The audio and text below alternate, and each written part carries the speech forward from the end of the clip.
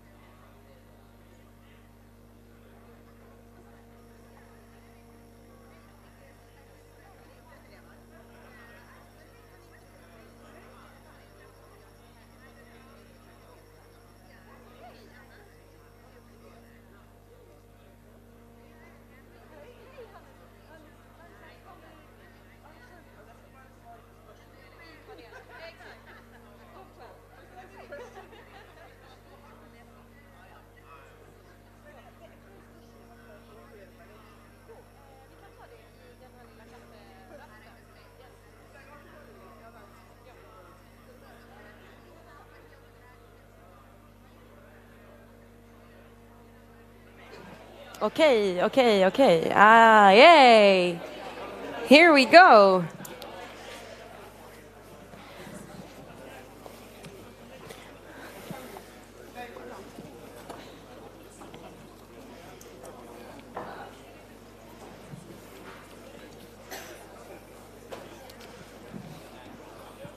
And there the door is closed. Now you're all mine. Good morning, everyone. How are you? Good? Bright and shiny? Super exciting? How was yesterday? Really nice? You guys up in the back? Are you feeling okay? Ready? So once again, I would like to say welcome to 25 years of Barents Corporation Youth Perspective. My name is Malin Winberg. Most of you met me yesterday. It was a really nice evening to see all of you there. I think we had a really nice feeling, atmosphere. That is the foundation for this day today. As I told you, I will be your host for this day as well. And especially, I would like to say once again, welcome to Luleå. This is my hometown for almost 10 years now, so I'm very, very happy that you are here in Luleå as well. Today, we're going to celebrate 25 years of Barents Corporation and, of course, talk about the youth perspective for the future. How can we create a stronger, common future in our region, people to people? What do we need to do, both on a political level and also, of course, on a personal, face-to-face level? One thing that really helps us stay connected and to build relationships across our borders is social media. And right now, this conference is actually broadcasted live on Facebook so that everyone can be a part of this important day. If you want to tell your friends or your colleagues to watch this conference, you can tell them to go to Barents Corporation's Facebook page, and there you will have the YouTube link. So share it with your friends that couldn't be here today so that everyone can be a part. If you want to post anything during the day and let me and my colleague and friend Lisa take part of that, you can use the hashtag BarentsYouth25. And that is what we really want. We want this to be a discussion. High and low, we want to take part of your thoughts and your ideas. So please, whenever you feel like you have a question or if there's something on your mind, use the hashtag, and then Lisa will make sure that whenever the time occurs, we will lift your question and address it and talk more about that. It's important that we do this all together. Like I said, Lisa is with me. She's from the Norwegian Barents Secretariat. She will take care of all the action on social media so that you can be safe that we will watch it and take care of it. In my team, I also have Henrik Blomqvist from the Swedish Foreign Department, and he's going to help me also take notes and make sure that I don't miss out on anything during this important day. Speaking of social media, me and Lisa was thinking, like, what can we do? What is something fun that might start and get you going with posting online? So we actually have an Instagram contest today. So by the end of the day, the best picture with the best text will receive a special little gift from us. So get online, use the hashtag BarentsYouth25, and be the lucky winner by the end of the day, right? Yeah. Some of you are probably wondering what the day is going to look like, so I'm going to describe to you shortly. We are going to start with a number of interesting speeches. After that, a well-deserved coffee is served.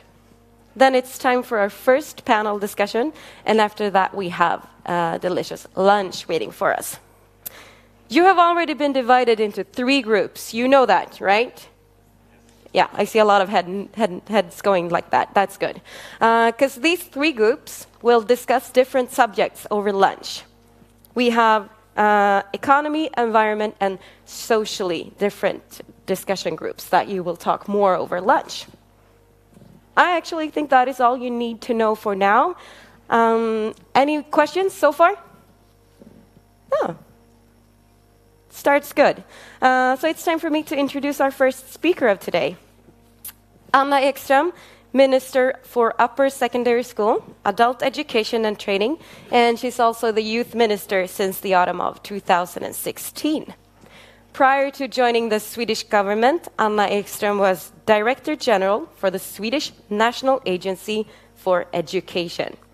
She's also been chair of the Swedish Confederation of Professional Associations, state secretary at the Ministry of Enterprise, Energy and Communications, and state secretary at the Ministry of Employment.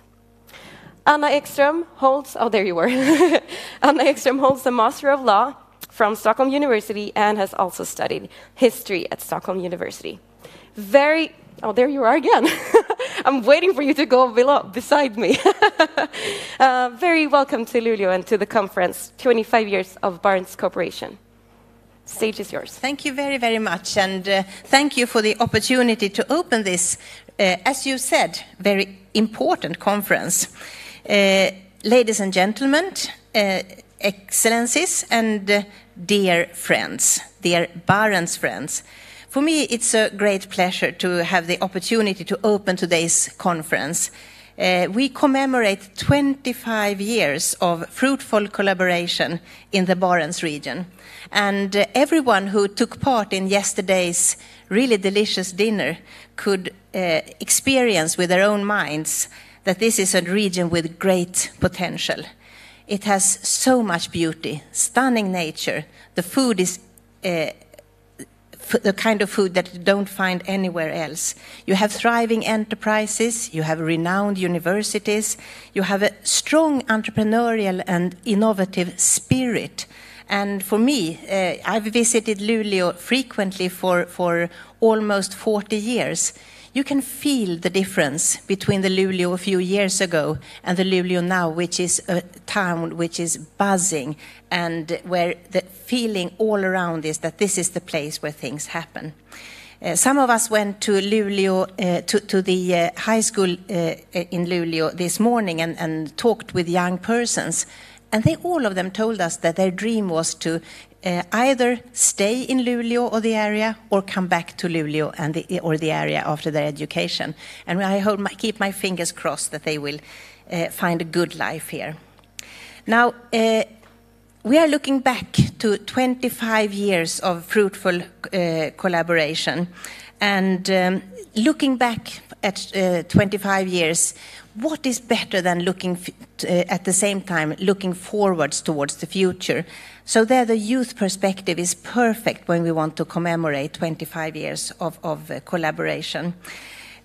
Promotion of the youth perspective is a priority for the Swedish chairmanship of the Barents Euro-Arctic Council, as well as for as in this cooperation. And it's of course also very close to my heart, being a minister for youth in the Swedish government. So I really look forward to today's discussions, putting the youth perspective in the center of the debate, and together with you all to explore what opportunities, what challenges do we have in the Barents region. I think it's very fruitful to look back on cooperation and at the same time look towards the future. And if we start by looking back, it was in 1993 that the Barents Euro-Arctic cooperation was launched. It was launched by the foreign ministers and representatives of Denmark, Finland, Iceland, Norway, Russia, Sweden, and of course the EU Commission. And at the same time, the county governors, together with the indigenous peoples, signed a protocol that established the Barents Regional Council. And the aim of the Barents cooperation was and is to promote peace, stability, and regional development. And today, 25 years later, not only can I see that Luleå has changed dramatically and become a much more young city, we can also together reaffirm our commitment to the principles in the Kirkenes Declaration. The Barents cooperation has many phases, and This is an element of the strength of the cooperation. It's based on people-to-people contacts, and it's carried out in consensus. We don't vote. A spirit of dialogue at national, regional, and local level. The indigenous peoples, the Sami, the Nenets, and the Veps, are important partners in this cooperation. Working together on a regional level with a constructive cooperation has played and still does play an important role in ensuring stability in the Barents region. And stability is, of course, very important when we discuss sustainable development and a sustainable future. Needless to say, the people in this region, and I include the indigenous people, have the same right to economic and social development as everyone in our societies. And of course, sustainable development couldn't be more crucial than it is here in the Barents region. The current challenges of climate change are making our interaction and collaboration even more important. Climate change is already putting great strain on local communities and ecosystems, and we all know that the Barents region is particularly vulnerable to rising temperatures. And the prospects for the Barents Sea to be ice-free year-round quite soon, already by mid-century, is of course looming over our heads. To support innovations in green technology, to use best practices throughout the production cycle, to use digitalization in order to make sure that we have a sustainable development is crucial everywhere, but even more crucial here in the Barents region. We have taken important steps. The implementation of the Barents Action Plan on Climate Change is a concrete example and a very solid basis for further engagement. We have lots of other examples. For instance, reduction of the number of environmental hotspots in the region, development of networks for regional climate strategies, continued conservation and sustainable use of wetlands, could be seen as very important accomplishments to encourage us in our continued efforts for a cleaner and safer environment.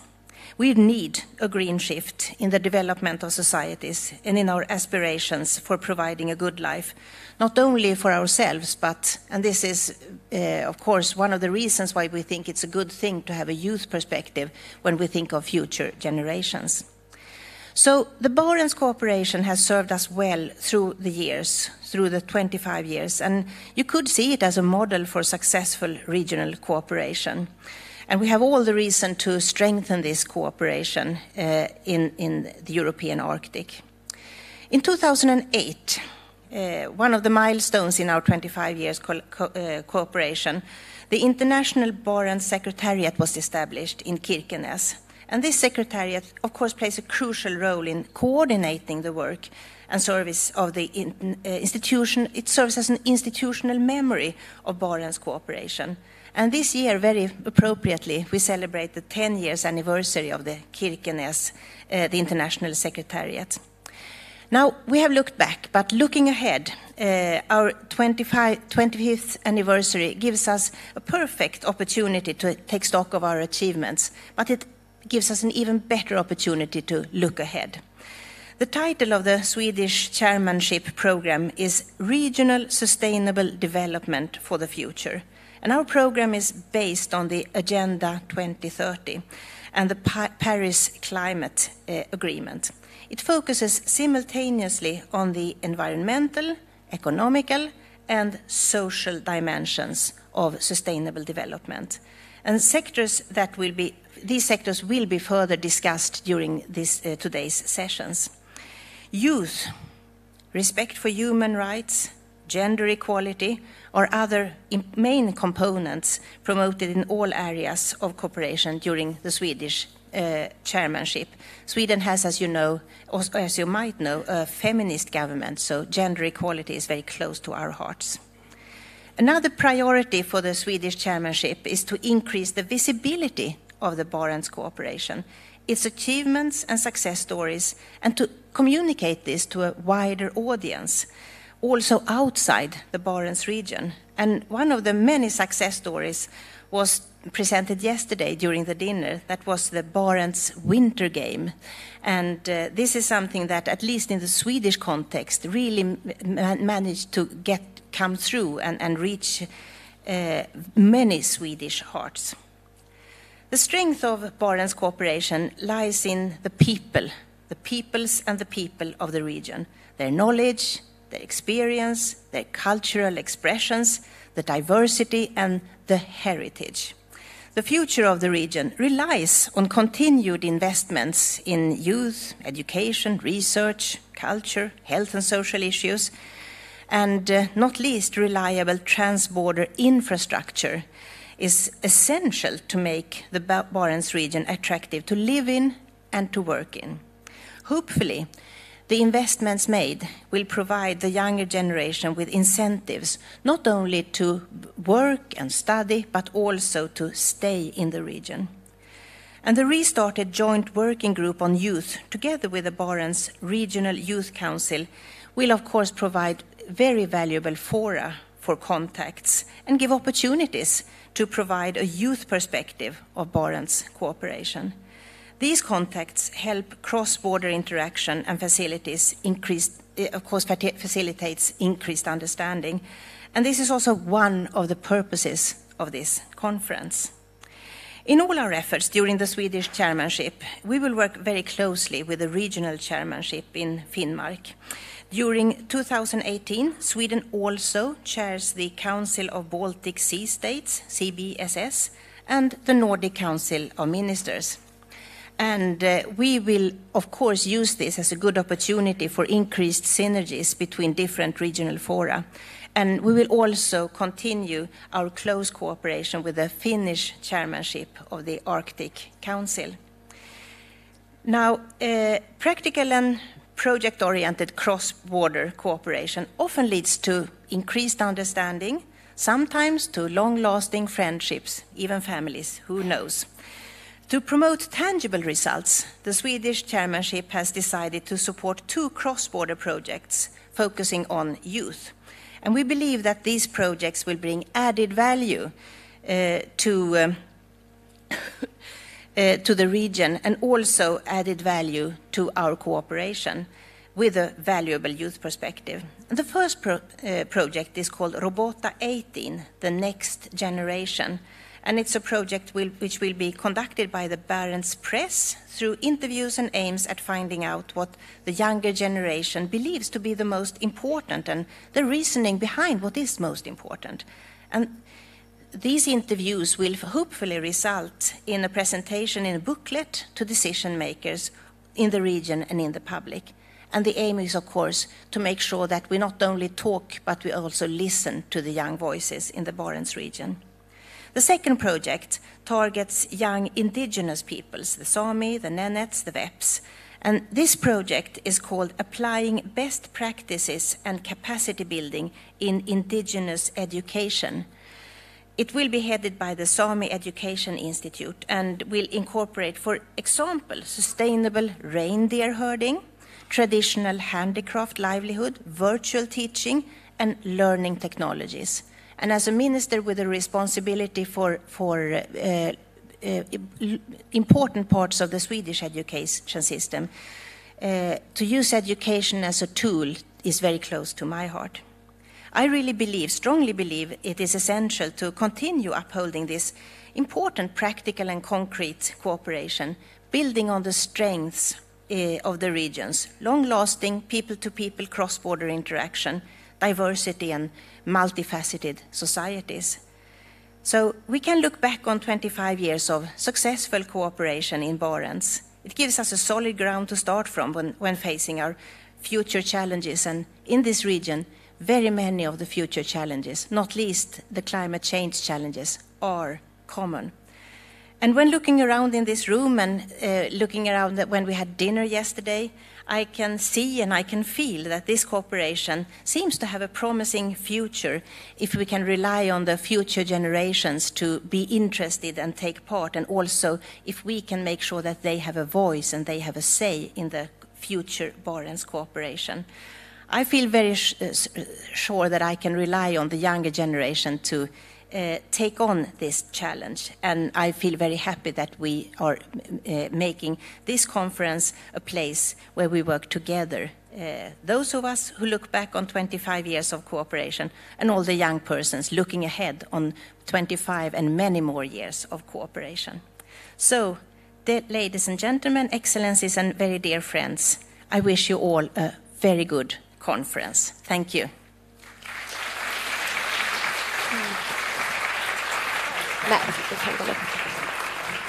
Thank you so much, Anna Ekström, Minister for Upper Secondary School and Adult Education and Training, and also the Youth Minister in Sweden. Now it's time for our next speaker. Tom Erlandskaug is the State Secretary of the Norwegian Ministry of Children and Equality.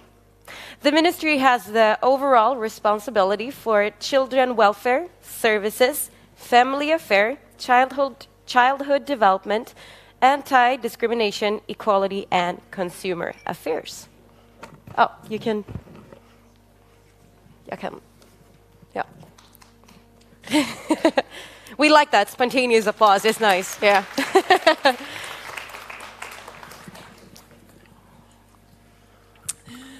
Hello, everybody, and thank you for a very nice evening and a very nice dinner yesterday. Dear colleagues, ladies and gentlemen, youth representatives, the Barents region is a peaceful and stable region.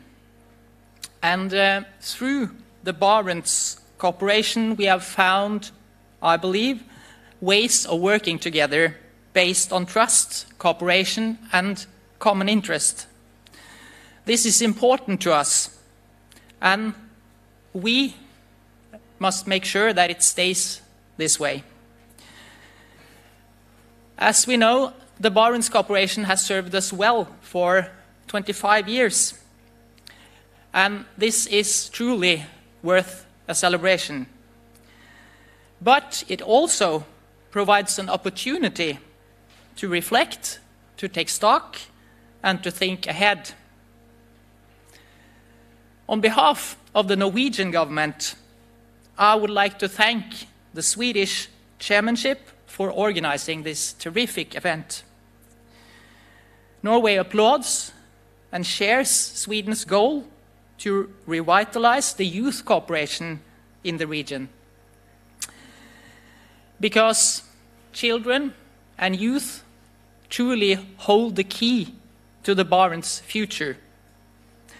And our common ambition should be that every child and every youngster, no matter where they start out in life, should have equal opportunities and good living conditions.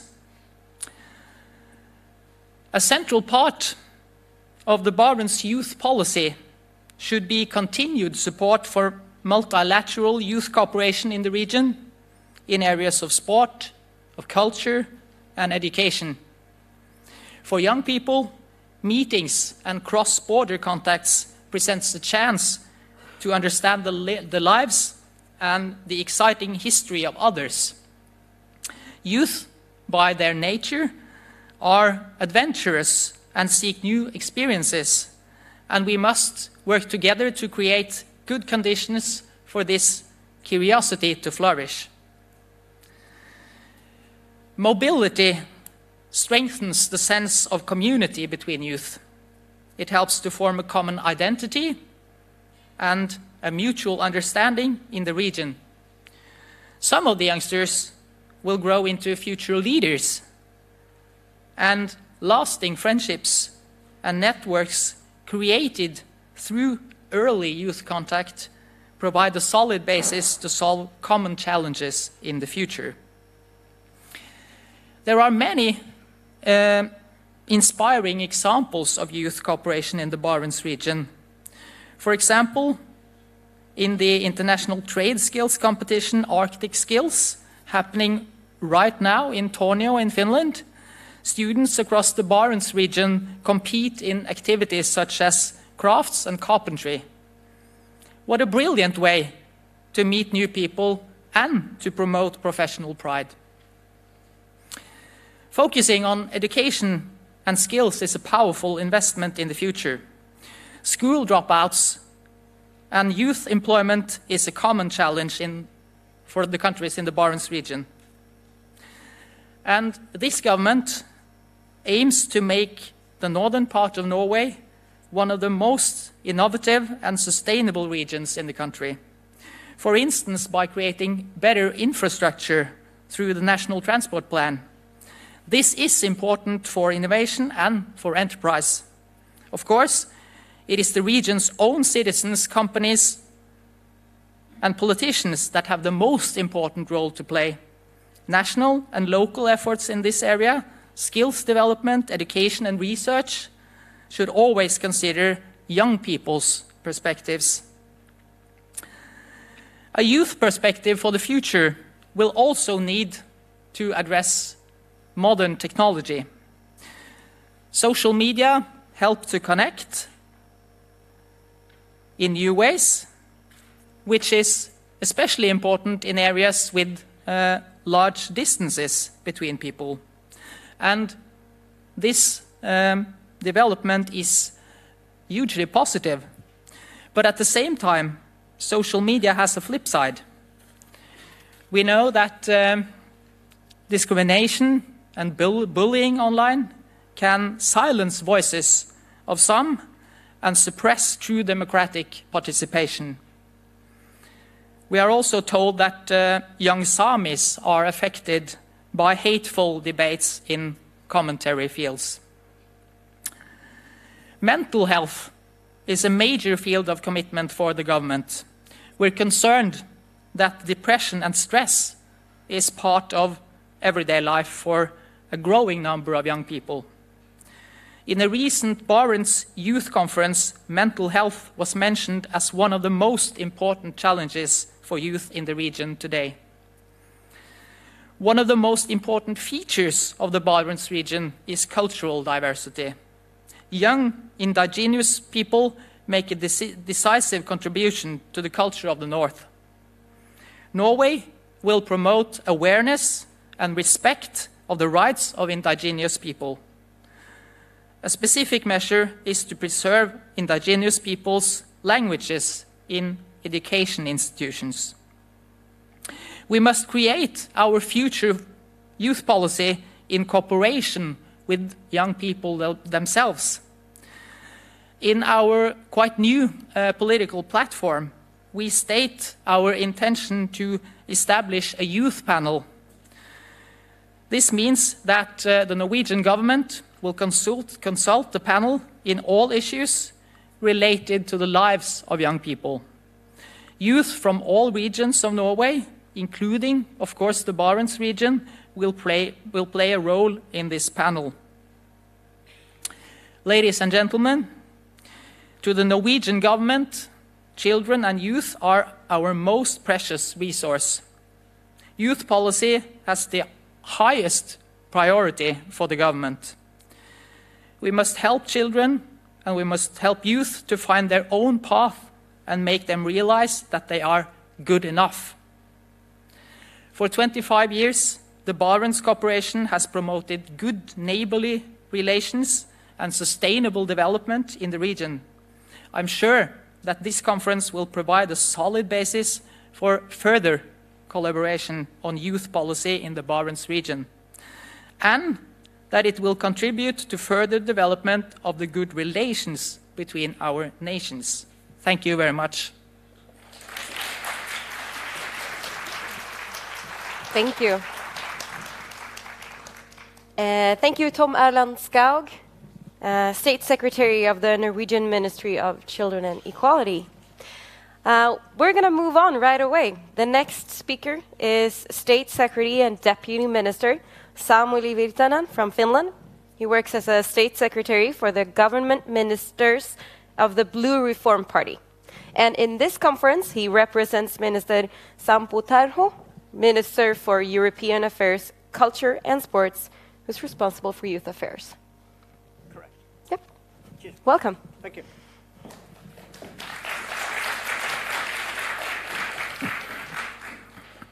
Good morning. Good morning. Dear Minister, dear colleagues, representatives of the Barents region, dear youth participants. First, I must say that we've had a very good start for this conference and delicious dinner and very intriguing discussion last night, and it was very hyggelig, as the Danish would probably say.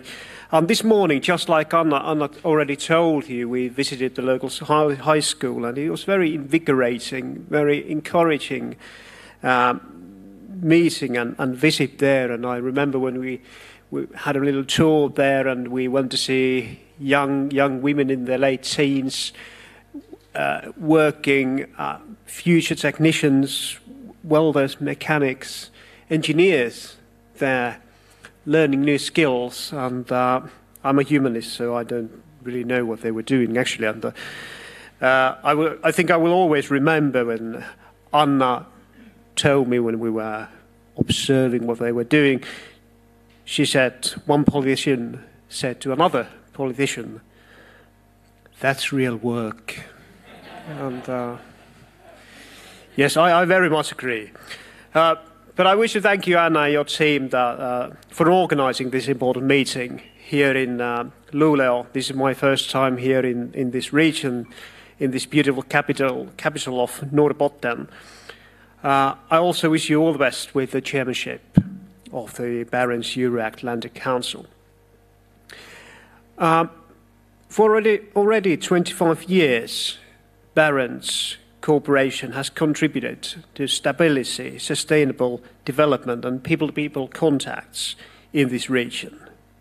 And this unique structure, which involves both national and regional levels, as well as the indigenous peoples, it's been the recipe for our successful cooperation.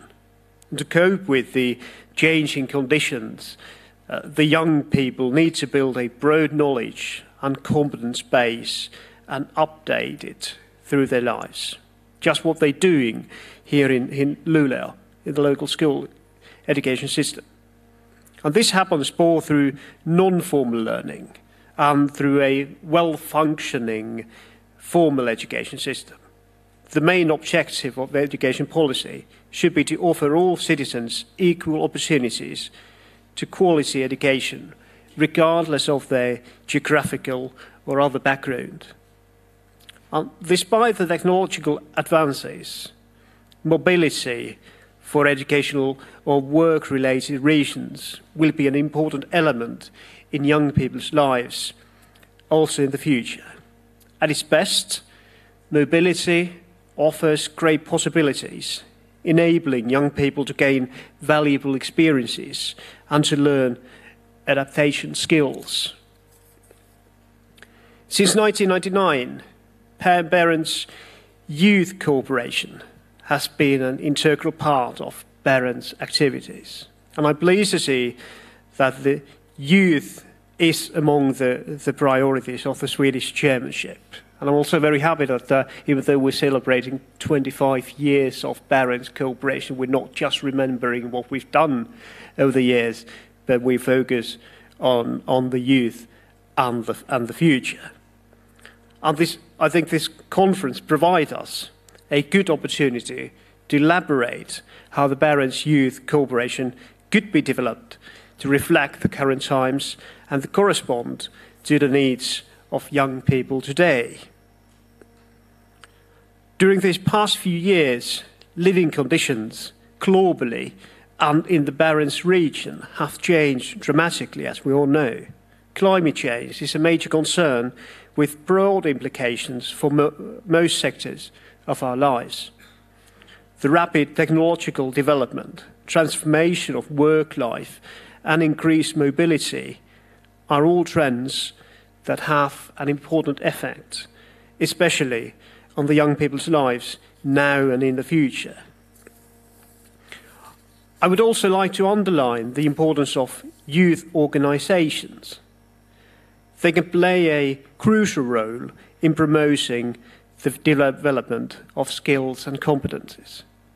A good example is the Barents Regional Youth Council, BRUK, which provides a forum for young people from the Barents regions to meet and exchange views and experiences.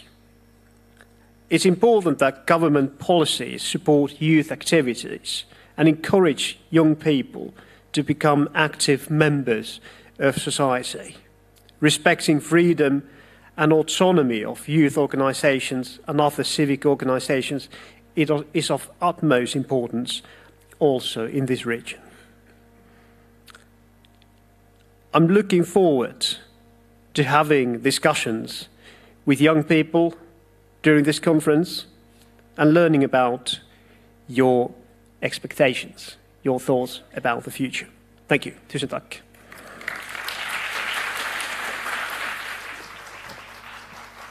Thank you. Thank you so much, Samuli Virtanen, State Secretary.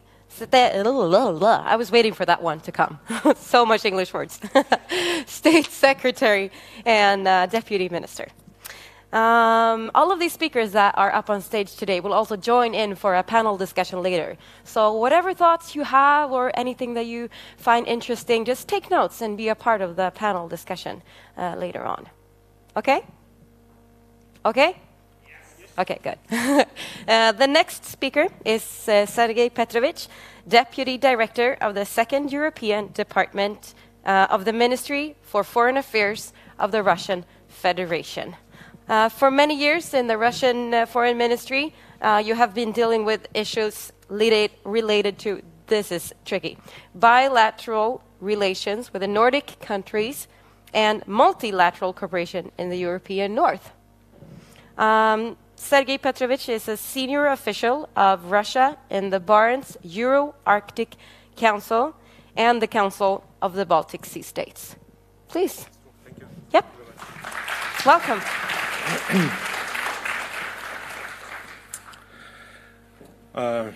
Dear ladies and gentlemen, excellencies, dear friends. So first of all, I would like to express my sincere gratitude to the Swedish chairmanship of the BIAC and to authorities of Luleå for a really cordial reception we have received during these 2 days, and for organizing this event to commemorate this remarkable date, the 25th years of the Barents cooperation. This special occasion provides us with a good opportunity to review and to reflect our achievements, to outline the plans for the future and try to see beyond the horizon. Today we can say for sure that after 25 years of its work, the Council fully lived up to its main purpose and established itself as an indispensable interstate cooperation mechanism which generates a unifying agenda literally on a daily basis. Joint activities of the BIAC are strictly practical and concrete, which make it possible for us to achieve progress in almost all spheres of our cooperation. We believe that the main result of the BIAC activities is that by joint efforts we managed to establish in the Northern Europe the area of peace, confidence, stability and good neighborhood, which is resistant to the fluctuations of the political environment. BIAC successfully deals with a wide range of issues starting from transport, environmental protection, cultural and tourist exchanges, to education, science, healthcare, contingency preparedness and joint response to emergency situations. A very important item on the agenda of our cooperation is the protection of the interests and rights of the indigenous people. But the overarching goal of the Council is to ensure the sustainable social and economic development of the region and create comfortable living conditions for its citizens. However, even such a successful cooperation format as BIAC should keep up with the times and to adapt to new global realities. To this end, Russia, during its recent chairmanship, has proposed to establish a high-level regional forum, a kind of a Barents Davos, where representatives from the political, business and research communities, as well as media, will discuss the entire Barents agenda with the emphasis on the sustainable socio-economic and environmental development of the region. And we intend to put this initiative into practice by organizing the first pilot Barents Davos within the framework of the 7th Murmansk International Business Week, which is to be held this year from the 12th to the 16th of November. We highly appreciate the decision of Sweden to focus during its chairmanship on youth issues, and it fully corresponds to the Russian vision of the future of our cooperation, and it goes completely in line with the initiative which was put forward by the Russian Foreign Minister Sergei Lavrov at the 16th BIAC ministerial session recently in Arkhangelsk to establish a permanent youth forum which would work on all three levels, national, regional, and local. We consider it to be an investment in the future of our cooperation, since it is the present young generation that will determine the course of development of the Barents region in the not-too-distant future. It's important that young people from our countries, and some of them probably will become politicians in the future, regularly meet and communicate with each other already now, and shaping by that a sort of the youth BIAC to discuss relevant issues of the regional agenda. In conclusion, I would like once again to stress Russia's strong commitment to the Barents cooperation, which is probably one of the most successful models of regional cooperation ever. And I'm sure that this conference, which has brought so many stakeholders and representatives of the youth organizations, will contribute significantly both to the development of youth cooperation as well as to exploring the challenges and opportunities we are facing today in our region. Thank you for your attention.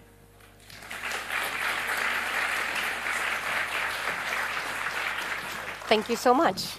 Thank you, Sergei Petrovich, Senior Official of the Committee of the Barents Euro-Arctic Council. Now it's time for Ragnhild Vassvik, Chair of Barents Regional Council, Finnmark, Norway. Previously, she has been State Secretary with main focus on matters that concern the Sami people and the national minorities at the Ministry of Renewal and Administration. She's also been in the Council for Karasjok County for many years. Welcome.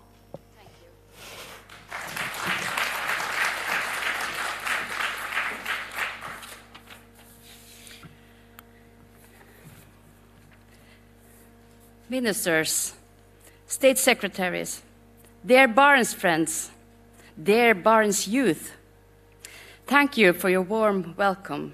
And I'm so happy to see that there's so many people have came here to Luleå to take part in the commemorating 25 years of the Barents cooperation.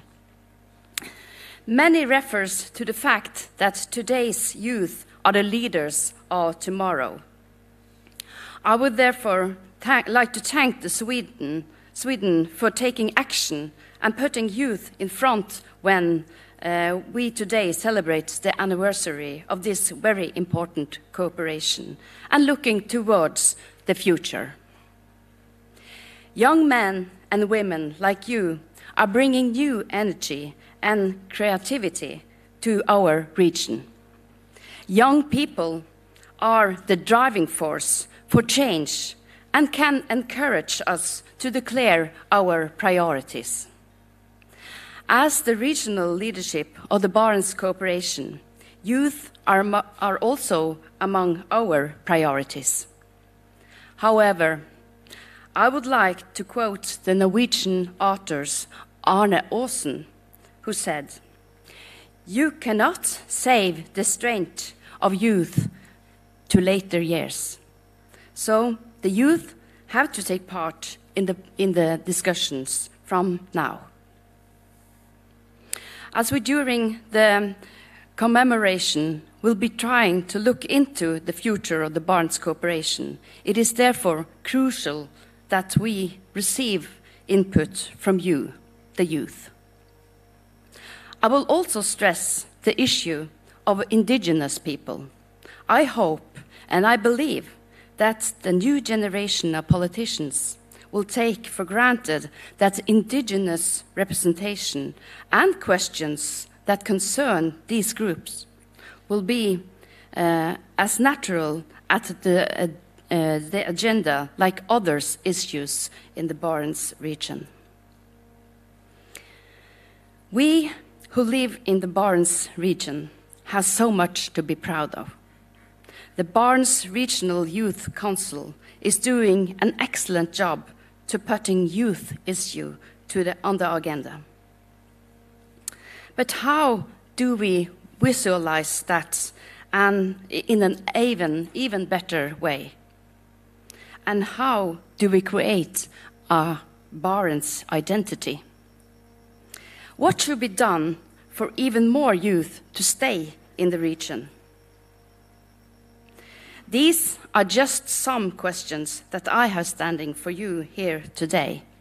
But, as Malin said yesterday evening, keep on asking questions and be curious. And with that, I would like to thank you for your attention, and I look very much forward to take part in the lively and fruitful discussion later. Thank you. Thank you. Borrowing some of my words there, I'm happy to share them with you. Ragnhild Vassvik, Chair of Barents Regional Council. Now it's time for our final speaker before coffee break. It's Katarina Lindmark, representative of the Barents Regional Youth Council, Norrbotten, Sweden. Katarina Lindmark is studying her final year at upper secondary school in Arvidsjaur. And besides her commitment in the Barents Regional Youth Council, she's also a board member of Norrbotten's Regional Youth Council since 2016, representing Arvidsjaur municipality. We are so glad that you're here, and we are looking forward to hear the youth perspective, right? Yes, stage is yours. Thank you so much. I'm shaking, I'm a bit nervous, but hello, Barents people, and welcome to my region, Norrbotten. Since I was born, I've been living in the Barents region. I was born in Västerbotten, and I was raised in Arvidsjaur, Norrbotten. So the Barents region has a big part in my heart. And for me, since it's my last year in upper secondary, I'm supposed to go out in the world and explore. And that's something that's very common among people my age. We want to go out in the world, explore, but another thing is that we also have this love for the Barents region, that we want to move back here in the future, or at least live here as we grow older. But to do that, we need to focus on if we can live here or not. Like, do we have work when we are coming back? Because as we are going outside in the world and exploring, we really see new perspectives, and maybe we're like stuck there. But many of us want to live here as we grow older, and therefore we need to focus on the work question, but also on how we can travel around, like transportation. That's very close to me, because during the BRIC events and the other Barents regional events, I've met a lot of people from all over the Barents region, but I can't really travel to them a lot because, well, it's a big region, first of all, and later on we don't have that good transportation. But that would also be easier, like if we say, when I graduate from university and I have a diploma, I want to get a job. Does it exist up here? If it doesn't, do I have transportation so I can still live here and maybe travel to my workplace every week or so?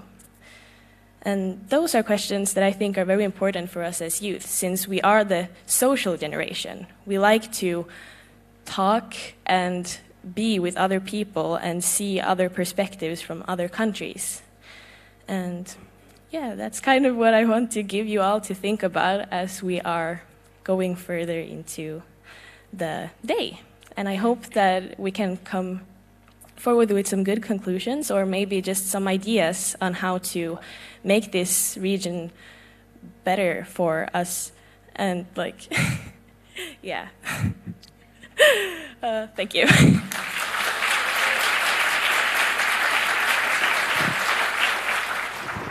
Thank you so much. Thank you so much, Katarina. Katarina Lindmark, youth representative from Arvidsjaur. Thank you so much for your words. What a great start of this conference, don't you think?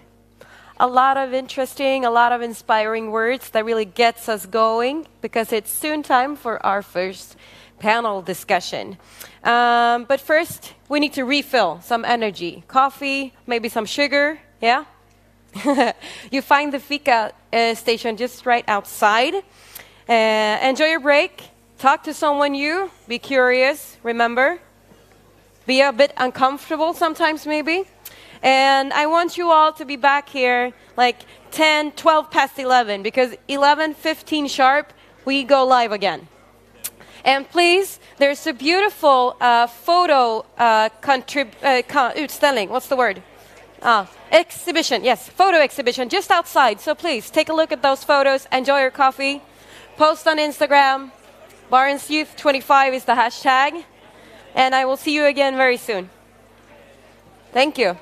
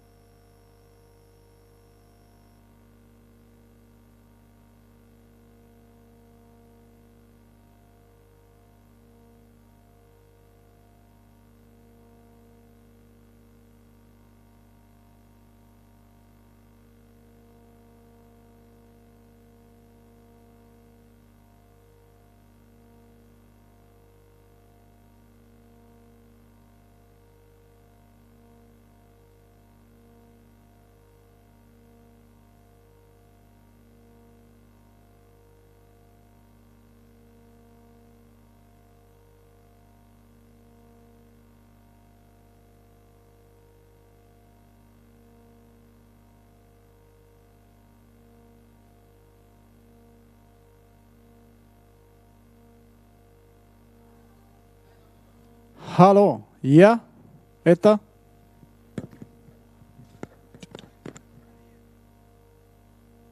Den låter så här annars, jag har på den nu, men ja, så låter den. Ja, hejsan, hejsan. Ja, visst.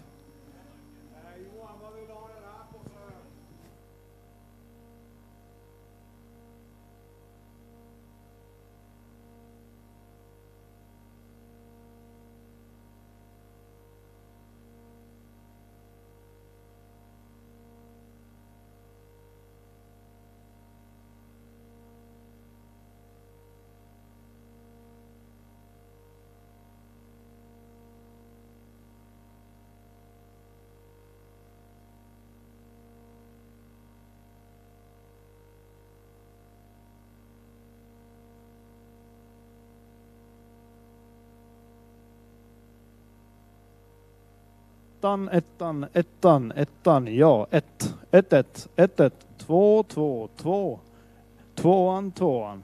Jahopp. Jaha, ettan var så här, tvåan var så här, tvåan låter lite svagare fortfarande. Är det något vi ska skruva till?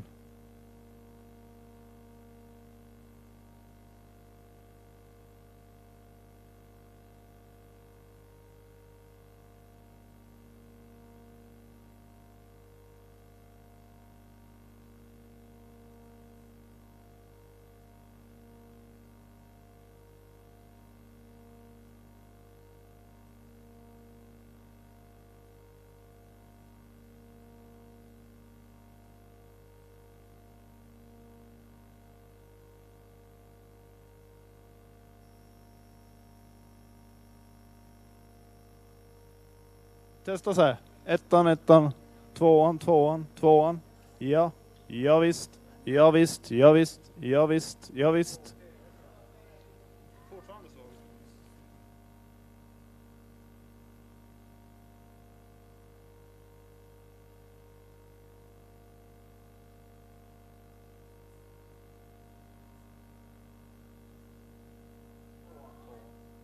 Ettan, tvåan. Nu börjar det. Perfekt. Ja, sexan. Hej. Ja, hej. Check, 1, 2, 1, 2. Okej? Ja.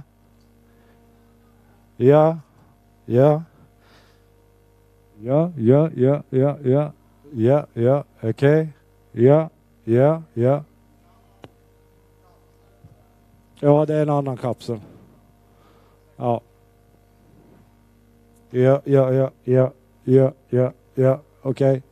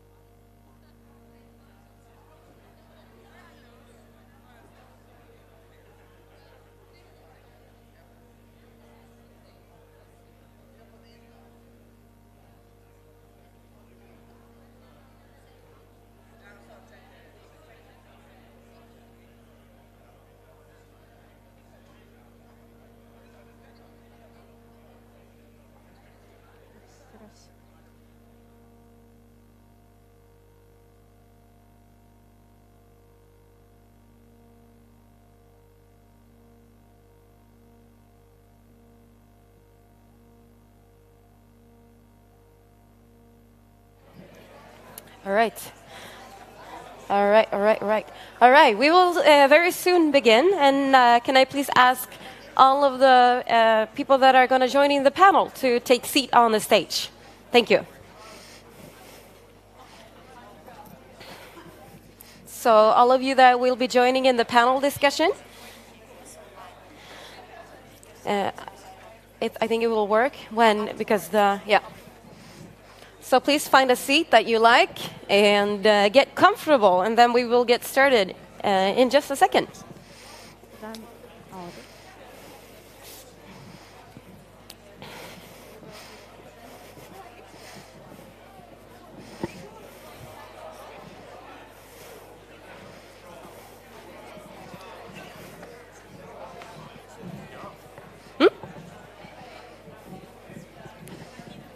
Tack. Tack så jättemycket.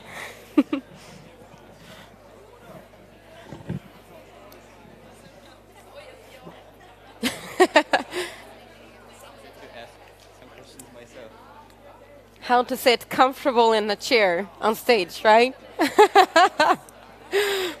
Yeah, that's always an issue.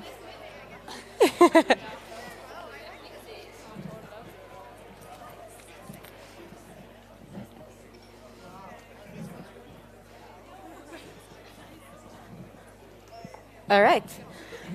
So, how was your break? A thumb up in the back?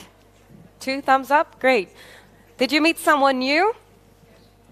Yes? Yeah, good. Did you talk to someone interesting? Exchange maybe some contact information?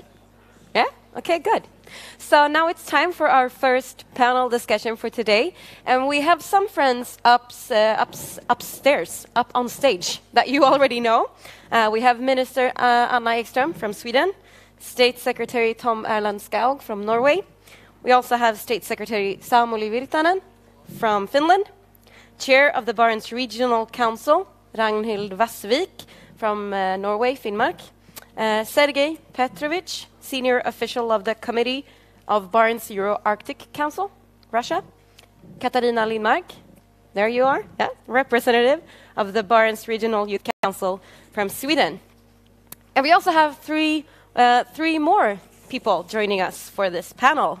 Audrone Perkaskiene, yes, European External Action Service. She works with European Diplomatic Service in charge of regional cooperation from Arctic to the Black Sea. You're a lawyer by education and a diplomat for the last 20 years. You have 3 kids, so youth issues, you know them. Very welcome to the panel. We also have Hanne-Sophie Roansen, co-chair of the Joint Working Group on Youth. Your main focus is a lot to increase youth involvement in local government and politics. We're very happy to have you here. We also have Tim Andersson, the new chair of Barents Regional Youth Council and also the chair of Barents Press. Welcome to the panel. Are you guys ready? Yeah, let's start. So 25 years of Barents cooperation. What is the first thing that pops up into your mind when we talk about Barents cooperation? Who wants the first word? The mics are on the table. Oh, is this a good sign or a bad sign? I don't know. Yes, go first, Anna. Yes, the first word that pops up is the word cooperation. The fact that we have managed for 25 years to start without red tape and bureaucracy, a fruitful cooperation which is focusing on what's important to the people and the peoples living in the area. That's what pops up in my mind. Audrone, yes? I may say that from a foreign policy point of view, it's a success story. In what way? All the ways: cooperation, collaboration, peace, prosperity, security, stability, potential for the future, no protracted conflicts. Nowadays, it's already a lot. Yeah. So you work from, all the way from the Arctic to the Black Sea, or that way, right? What would you say is unique with this Barents cooperation? The spirit of cooperation, the will, the goodwill, this spirit of neighborship. it's a lot. We have to cherish that. We have to keep nourishing that. We have to look into the future, and we have to have our Barents cooperation better known. That is why visibility, communication strategy is extremely important. Anyone else want to add? Yes, please. Tom Island. Yes, for me, it's a very important aspect that is. It has been for 25 years now a platform for people in the Barents region to meet, to build a platform for further cooperation and to build trust. From the Norwegian perspective, when the Barents cooperation started 25 years ago, the border between Norway and Russia had been hermetically closed for decades. Now we have more than 250,000 people crossing the border each year. And that's quite a vital sign that the Barents cooperation has built cooperation and exchange of ideas, and that it has helped people come together in the Barents region. And that is a very important aspect for me. Yes, and I will stress the question of the Barents region is part of the Arctic, and it's an important part of the Arctic region. We have something about 5 and 6 million people are living in this region, and we have good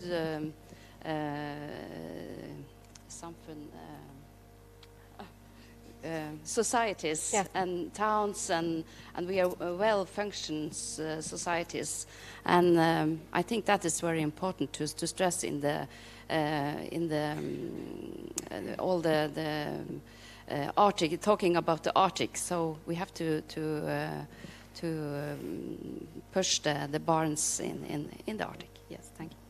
Tim, yes? Well, for me, the Barents Cooperation has existed for 25 years, and it has been all these great success stories with peaceful cooperation in the Barents region. But for me, it's also changing lives in many ways, because while we are doing these types of projects, people are coming here, young people, old people, and they are meeting someone that they might have not been knowing before. And that is an extremely important aspect of this thing. I mainly work with projects. I take people to all different parts of the Barents region, and I see these friendships, these love stories happen in front of my eyes. And it's an amazing opportunity to have that in this region. And for me, the people and the connections that we can make in this region are vastly the best thing about this Barents cooperation. And it's been existing now for 25 years, and it should continue for at least 125 years. Thank you. That's a really great input. Yes. Thank you, Malin. And for me, when we're talking about the Barents cooperation, probably the most closest association, it's very intensive people-to-people contacts, which is the very essence of the Barents cooperation. And the existence of the regional council, which makes the Barents cooperation absolutely unique in comparison with other regional format of cooperation. Because you know that in the regional council we have 14 regions or administrative territorial units, 5 from Russia, 4 from Finland, 3 from Norway and 2 from Sweden, which cooperates on practically everyday basis. And it's absolutely unprecedented level of openness and transparency. For example, the relations and the ties between the northern Norway, especially the county Finnmark and the Murmansk Oblast. So when I visit Murmansk, it seems to me that their relations and their ties with Finnmark are much closer than with other bordering Russian regions. So it's almost a family relations which we enjoy with northern Norway and in the Barents region on the whole. And we have so many striking examples of the close cooperation. and people-to-people contacts, which were absolutely impossible. So for a couple of decades ago, one of the best examples, to my mind, we have already mentioned here today the Barents sports games, which took place in Sweden just recently. But another very striking example is the annual event which is called the Ski Track of Friendship, when thousands of people participating in the ski race in the border area where the borders of three countries merge, Russia, Finland and Norway. And the people participate in this ski race through the borders of the three countries without any passports, without any visas. So it's absolutely amazing. So this is a very, very good example of our cooperation, the transparency, the trust and the confidence which we enjoy in the region. And that was something that you were talking about, Samuli, during your speech, like the Barents projects and the youth projects. That's correct, right. And I would say very much agree what Sergei just said, that people-to-people contacts is something. And also it seems that the Barents cooperation stems from the regional level. It's not just what has been agreed in 4 capitals and we're instructing people in this area that, okay, you should actually do things like that. No, it comes from the, I would say, people level.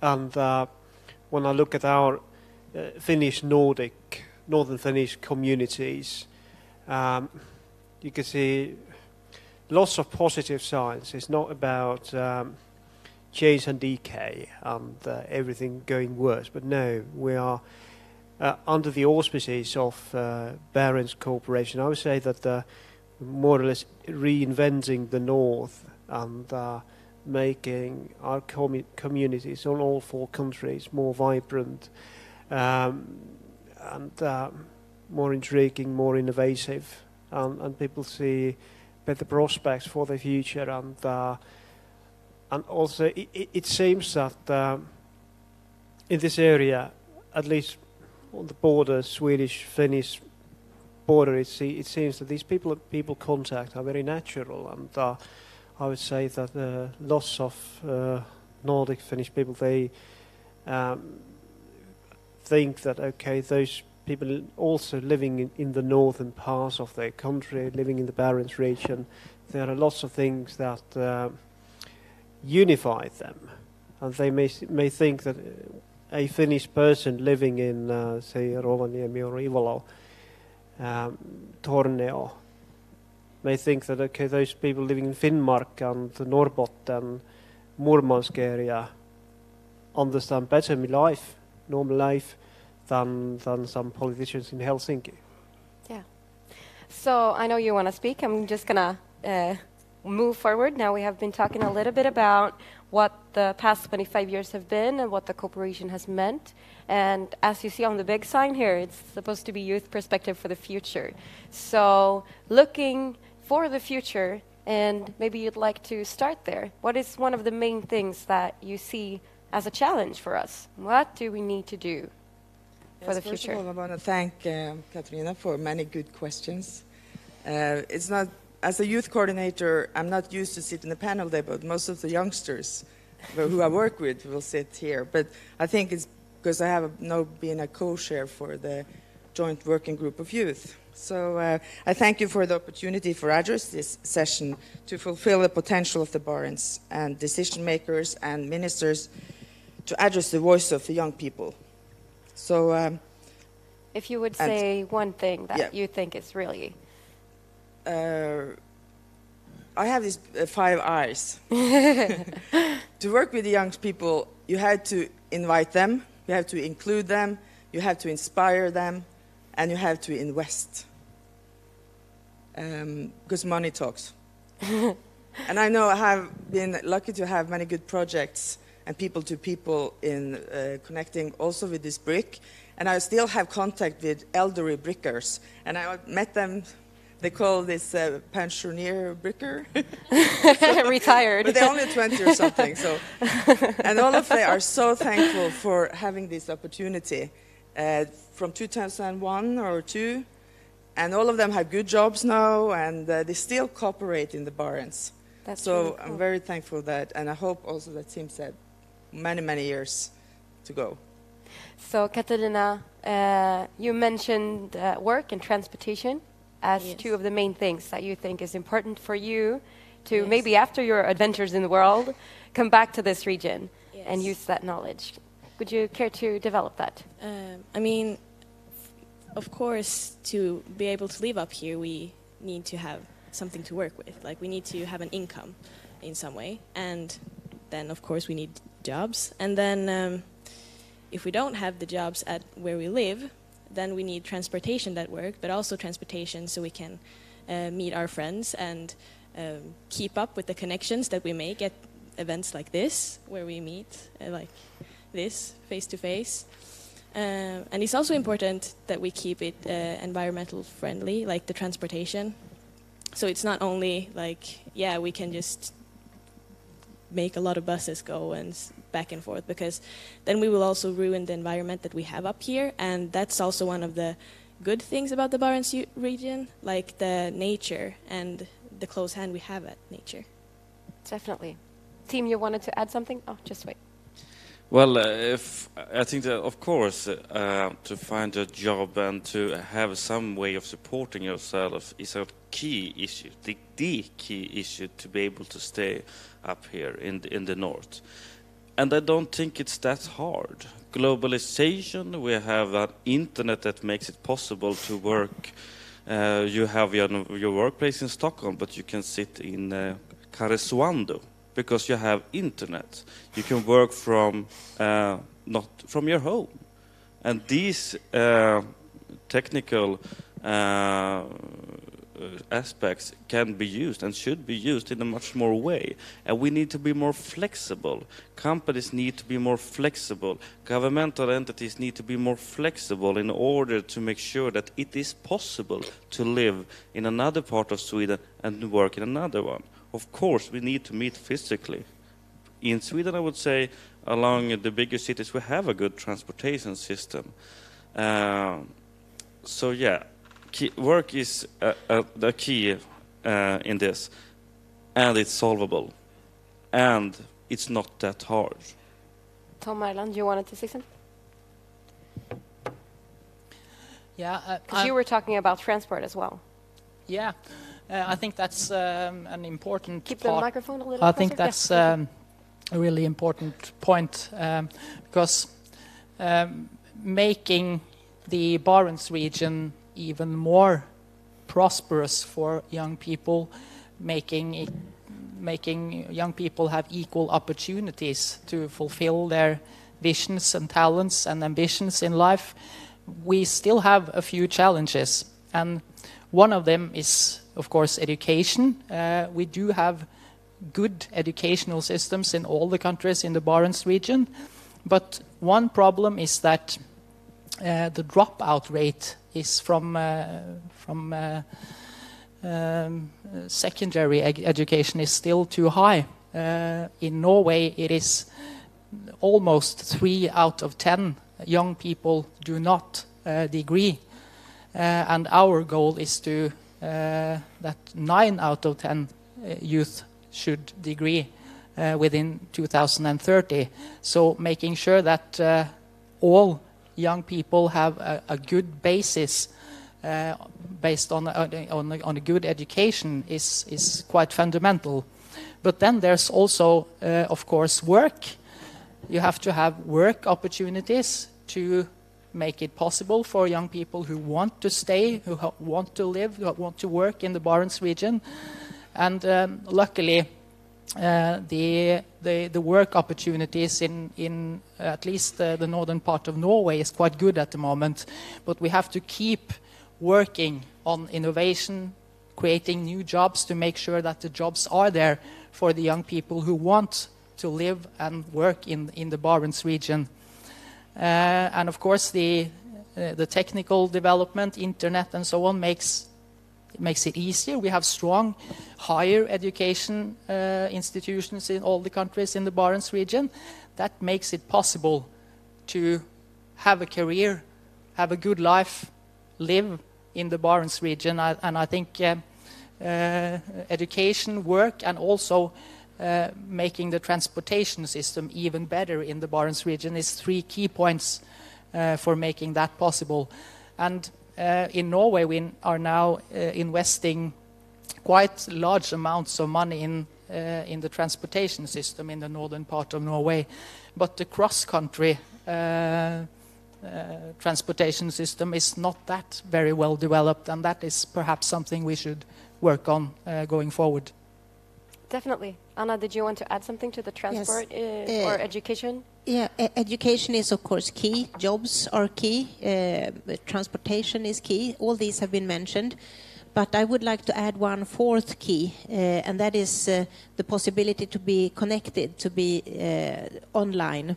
Like Kim was talking about yes, as well. Yes, and that is important if you want to commute, if you want to sort of work from your home, but also if you want to study from your home. Huge opportunities are opening up. And for the sparsely populated parts in the Barents region, I think this is even more important than it is in other areas in our different countries. But still, the really different thing with the Barents cooperation is the fact that it's a people-to-people cooperation.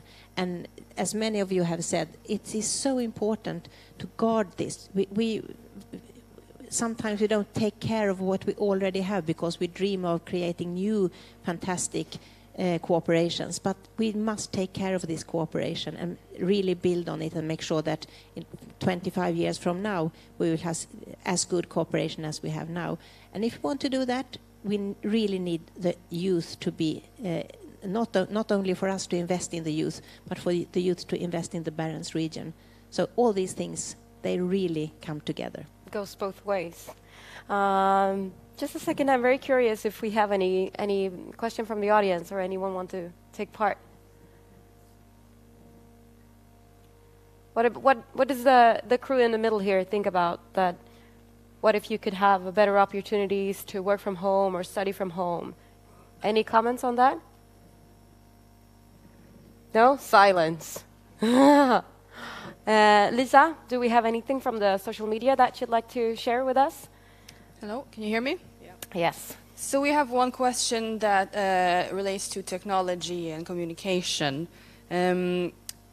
I can read it from here. I would like to raise the discussion and challenge to try out modern communications and how the new generation applications could and should be used for Barents cooperation.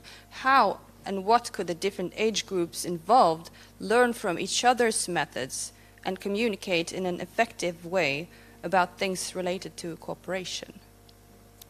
It's a tricky question. Anyone feel hungry to answer to start the discussion? But can I say something about transportation? Because the youngster in the Barents really want railway, more trains. Yeah. And we don't have that much in the North Norway, but maybe it will come, I don't know, in my time. But that will be easy, and we also can connect more to Russia. But we have Arctic Air Link now, and I'm really happy that we can fly from Tromsø to Oulu in 1 hour, and to Luleå, and you can go from Luleå to Tromsø in 1 hour. And I hope all of you get more cooperation and projects so you can still have this airplane, because that's easy to travel. And last week I just flew from Tromsø to Luleå and drove to Umeå.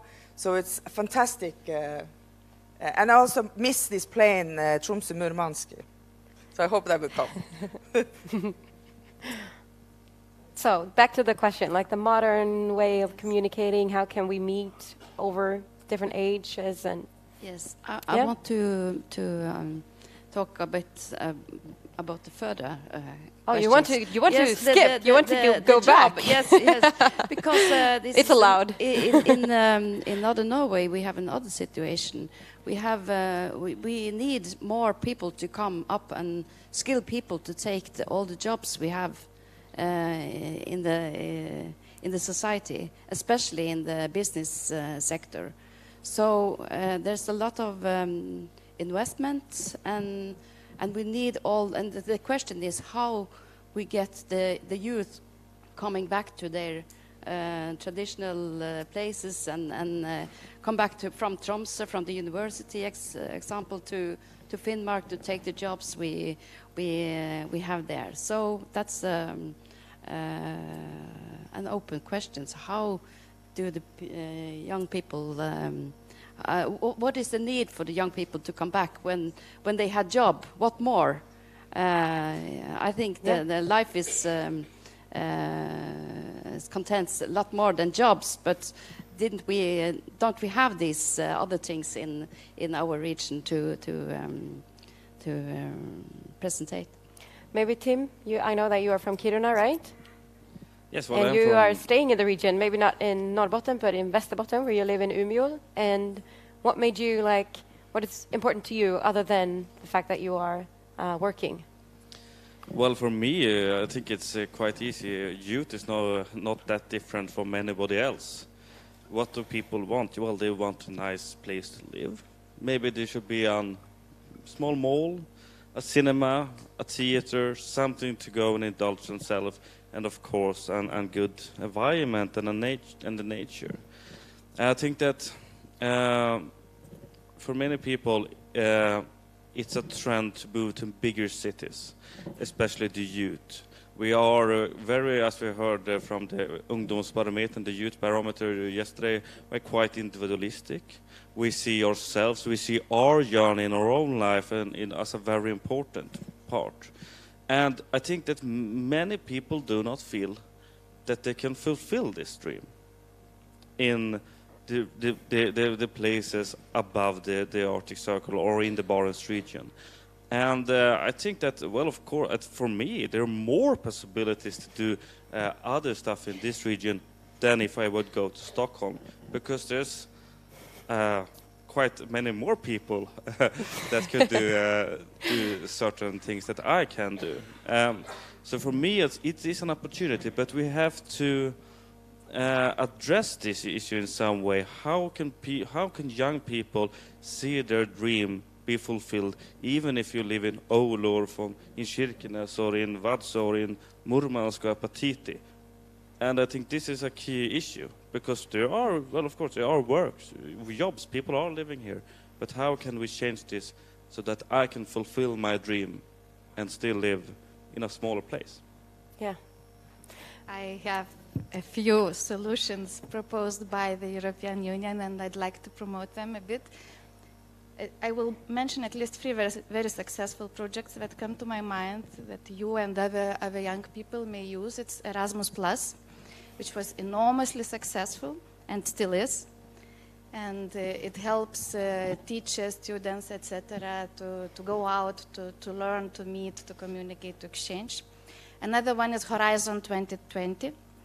And Maria Sklodowska-Curie program. It's for scientists and researchers, and it is also an enormous success story, and I would very much encourage universities to be active and to participate and to team up with universities from other regions.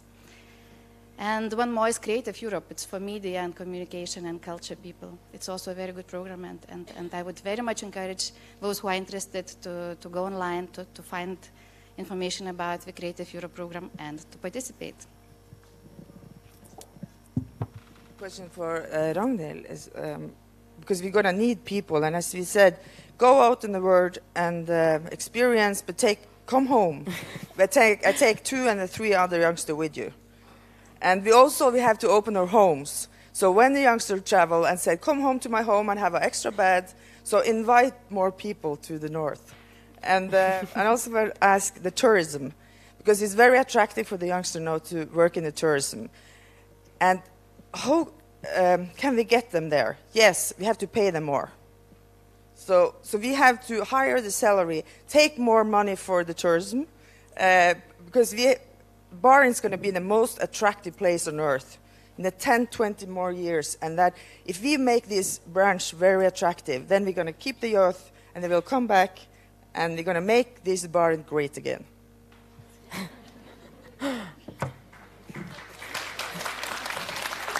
I want to applaud you, but not that great again thing, though. Sorry. Don't support that man. I'm going to share a bit about my story now because I think it would be appropriate. So I moved to Piteå 10 years ago. You will have your question in just a second. 10 years ago, next year, to study radio journalism. And I found these unique opportunities here so valuable to me to grow both personally and professionally that I've stayed. And I've continued to grow, to develop. Right now, I'm running my own business, and I've learned so much, and I intend to stay here. So there are people that are young, that are driven, and we just have to show them the opportunity and support them. So all of you adults in here that live and work in this region, take care of the young leaders and the young people around you. Show them opportunities, listen to them, learn from each other. I think that's also a really good way to make the future for the youth in this region and to keep developing. Now, your question, please. Yes, your name? Yes, my name is Berta. I'm a PhD student working in urban processes in the Barents region. And what I find is missing here is the resources, because it locates Barents in a very global scale. And there is related to the transportation and work, there is the need of diversification of the economy. So I am totally disagree that the future should be only the tourism, because you are replicating the urbanization of one company town, like not creating diversification of the economy and not creating cities where young people would like to live. So how can the tourism industry work together with the environment and protecting the environment? Is that what you're... Once you urbanize it, the far north of each of the countries in a very centralized way, building a network transportation system that is not going trans-border, it's just going centralized to each capital of the country, in the case of Sweden, bringing the resources and energy to the south. You can not understand the urbanization of the south of Sweden without the extraction of all the resources in the north, all the energy, etc. And I am asking myself if how is cooperation in the Barents region working on infrastructure crossing borders, which would bring much diversification in urbanization of the region and different possible futures, not replicating only extraction of resources, mono economy, and tourism replicating the same in another age. So, thank you. Thank you. Anyone feel hungry to address it? Yeah. In the Barents regional Barents Council, we are going to. We have one of the priority is transportation, and exactly what you all have mentioned. We need the cross-border transportation. So that's we have for last year it was the opening of the highway from Kirkenes to Murmansk, and it was a very bad way over there before, but now it's nice and very good. We go faster to between Kirkenes and Murmansk. And then we have this Arctic Railway, of course. We are hoping for that. So we of course we're going to push at that issue, and of course this Arctic Link. I'm so sorry that I forgot to check Arctic Link. I forgot that we had this plane when I ordered my ticket for Luleå. So, but it need to be more highlighted, this plane offer. So transportation is key, right? We need better transportation. We don't need canceled trains during the winter. We need a really reliable, high-speed railway. That is one thing that we really need, right? We all agree. How do we do this? Any volunteers building the railway? Anna, what was on your mind? Actually, the Swedish government yesterday asked the opposition parties for a consultation on how to go further with high-speed trains. So this is and I agree with you. This is a difficult question, and also if you take your eyes away from the Barents cooperation and only look inside the different countries, you will see that we all have our transportation from north to south, but very few transportations from east to west. And this is a tricky issue and a very expensive one too. We will come back to this, of course. And for me, I'm very happy that the Barents cooperation is also discussing this, because it is very important. And without very good transportation, we wouldn't have come as far as we have, and with better transportation, of course, we would have had even better communication between our peoples. But let's not at the same time forget the digital transportation, the digital communication. It's also very, very important to make sure that all parts of our countries are connected on the digital highways. I know we have to lean in the business about the transportation, and I know also Finland is talking to Norway about the railway, and I'm really happy. It looks like it will come to Kirkenes. We hope they will come in Skibotn and Ishavsbanen, but Narvik also want it. So, I think Finland will decide what's the best. And if the business come, then the people transport will come, because we are too few people here now. But in the future, if they can do business and the people transportation, that'd be good. And I can also say something about education. Because can I just ask you, staying with the business question, because I think this is quite interesting. So what comes first, people or business? How do we create an environment that the business want to come to? Kids. We have to make love and get more kids. Like Tim said, love stories, right? No, but seriously, how do we attract businesses to this region? That's also a big question. Did you want to add something? I have one thing I said. We have this fiber, and we also have to talk about that, connection, because it's really important. And we talk about internet and fast. And if you see the fiber from United States, it goes in Europe, and all the business it creates along the way. So if we get the fiber up here, then it will create lots more business. We have Google, we have Facebook. Facebook here in Luleå. And I know Kiruna is and Oulu are very technological. So get the fiber here first, and then the train, and then. But after about education. Did you want to add something, Samuli? Yes. Yep. You're so far away from the microphone. Thank you. Yeah, about your questions. With the business. Yes. Yep. Business or people, who comes first?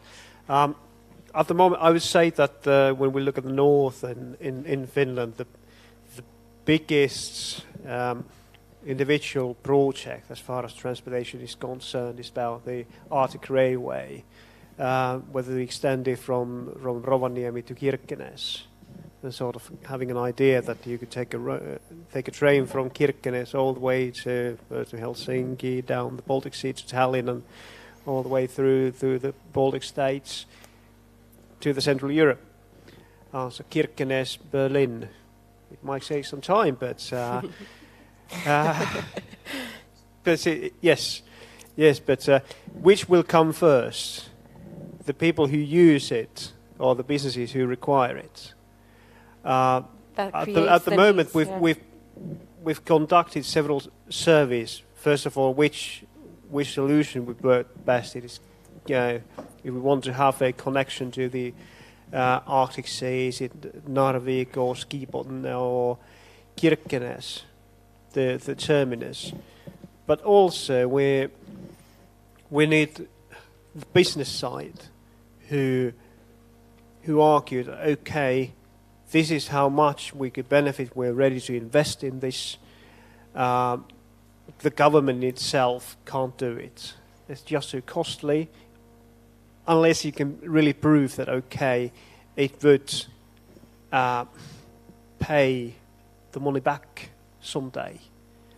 And I would say that if I look at places like Oulu, which is growing quite a lot, and there is a lot of demand on experts in different fields, So businesses, they see that Oulu is an excellent place. They've got workforce there. They got facilities there. They got cheap electricity there. And I would say, I guess it's quite the same as here in Luleå. I don't think Facebook came here by accident. And Yes. also a lot of passionate people really believing in this region. So I think that you have to have strong persons from the city that are really trying to create change. So they worked really hard to get Facebook to come here. And yeah. Yes. I will go back to your question. How can we be more attractive here in the Barents? And that's a big question. And but I think we need to listen to the youngsters. We need to invite them, and this is a very good example of good areas. So when you have conferences, invite the youngsters, have them to speak, and so we have to include them more. But also, in the Barents, we have many urban cool cities. But what are we doing with these small, nice, tiny communities? And the indigenous people, because that's going to be very exotic in the future. And to keep that small places, we need works, we need the youngsters to come back, and education. So university is good, and we need all these clever minds, but we also need these hands to work. So we need everything. But I want also to ask you, 80% of the youngsters are doing okay. They are in the culture, they're doing sports, they are in the politics, and we use a lot of money on that. But what do we do for the 20%? They do nothing. So we have to include them. We have to invite them. And if you're talking about extremism, we have to get these people. And that's BRIC. I will challenge the BRIC. When you have events, because these 20%, you have to go and tell them, please come to our events, because they don't stay first in the line. So I hope to see all kinds of youngsters in the next event.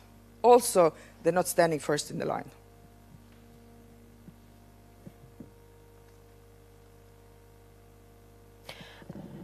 I'm not sure I agree with you, though. I would be the first one in line. But maybe that's just me. Do we have any questions from the audience? Yes. What's your name, please? Where are you from? Hello. My name is Natalia. I'm coming actually from Russia, city of Petrozavodsk. Hello, Russian guests here. Nice to meet you. Yeah, I moved from Russia to Finland, so I have been living in Oulu for more than 10 years, and now I'm living here. So I have created family in Luleå, but just now I'm representing the municipality of Luleå, and we are working as an international coordinator, and we are also, of course, discussing this question very much, that how we can attract our city, how we can make our young people to stay here, because still the facts are what they are, and we all know that even if we are thinking about the city of Luleå, it's quite a big city, but still students are moving away from here. They are moving away to the southern part. And how to make our cities more attractive? Of course, transport and logistic questions, they are very, very important to develop and to think about. But also, I agree with all of you, and now coming back to the last discussion about the business attractiveness also of the city. Of course, Facebook. Of course, we have been very near to build a battery fabric here in the city of Luleå. But we have to make stronger connections between business life and the young generation life also. We have to connect them.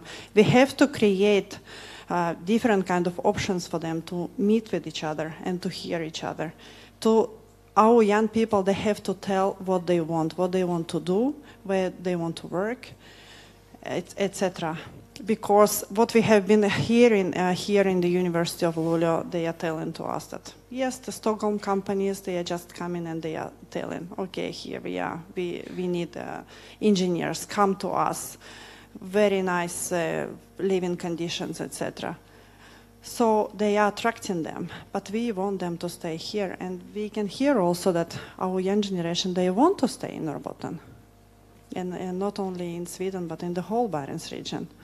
So I think we also have to think all together that how we can combine the business life in the young generation life, our students. So it's very important, and actually we are working on this question together with Luleå näringsliv companies, etc. And so we are trying to force these issues and to help them to stay. So this was my short comment. I couldn't sit silence actually because it's very, very important. But thank you for this occasion. It's really great, and especially to see such a great big audience. Thank you for taking the opportunity to speak. It's great. Yes, yes. We're really happy to hear you. Yes. Do you have anything to reply to that? I'd like to agree on what has been said.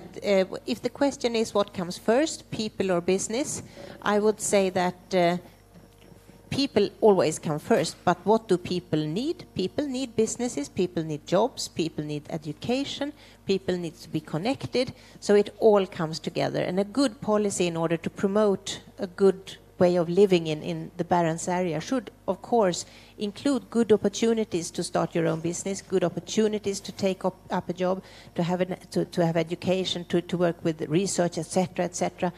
But at the end of the day, no capital in any of our countries could sort of order people to move to Luleå or Luleå or draft a law saying that young persons should stay there when they have their education ready. No, it's up to the local communities to be as attractive as possible. We will do our best to give you the best possible opportunities, but to make sure that people really want to live here, that can't be ordered from a capital. Yeah. Great response.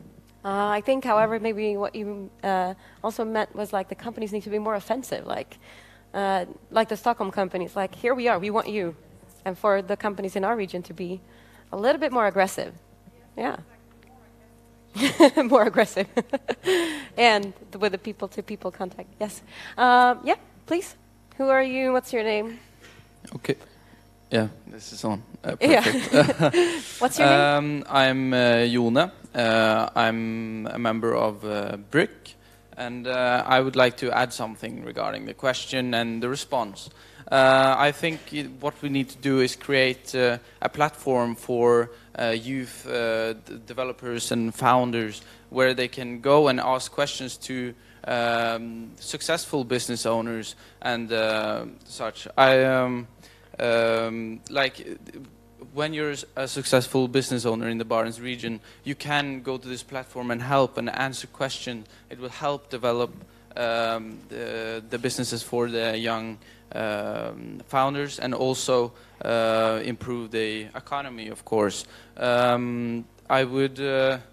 I would much like to go to like a sort of a conference, and there could be a website regarding this where it just like Q&A, you ask questions, you get response, and on how to develop your business, because there are many bright ideas in the Barents region, and we should make all of them successful, is what I think.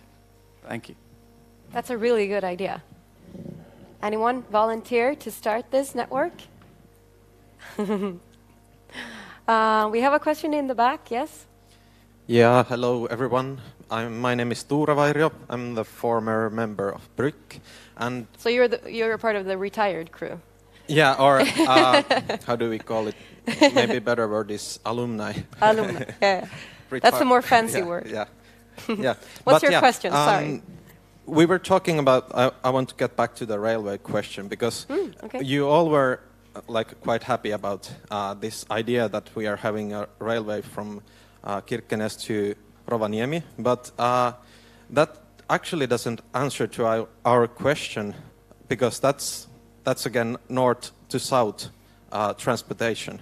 That's not the one that we want here. We need the connection between Murmansk and maybe Tromsø or something like that.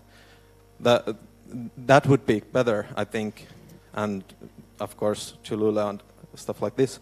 And we are already kind of celebrating this new thing, but it's not actually helping us here in the north. It's again helping people in the south and us getting out of here. So basically that's, I think, like shooting yourself in the leg.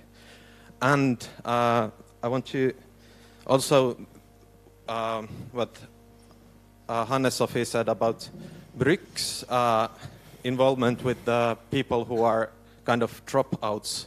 There will be always youth that are dropouts and don't want to take part in any like international conferences and stuff like that. That's a huge problem, and I faced that in Finland and everywhere else I go. There are youth that are not involved and don't want to be involved in these situations.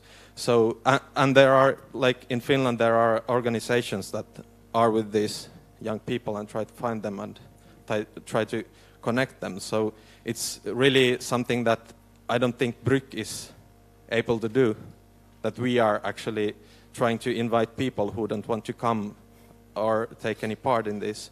So it's, I think, more or less like local issue than international issue on BRYK level. But this is about the railway and about the involvement of the people who are dropouts. Thanks. Thank you. Yeah, who's you have to fight for it. Oh, I can start, nice. Yes, because the Rovaniemi-Kirkenes connection was mentioned. I need to point out that there was an example of what people in Helsinki talk when they referring to the Arctic transportation. And number one sort of project at the moment. Whether it's going to happen, nobody knows yet. And we also know that the local people are not that interested in it. And so, quite rightly, politicians in Helsinki are asking, why should we build it then? Or should we look at other opportunities? Personally, I very much agree with the speaker that there would be other more beneficial projects and connections we should invest in. But it just shows you, gives you an idea how we also in Finland tend to look our country south, north. Sweden as well, I think. I think it's maybe it's common in Norway too. To all Russia is our so big, countries. so you have to fly on like this. Yes, both horizontal and vertical. Yeah.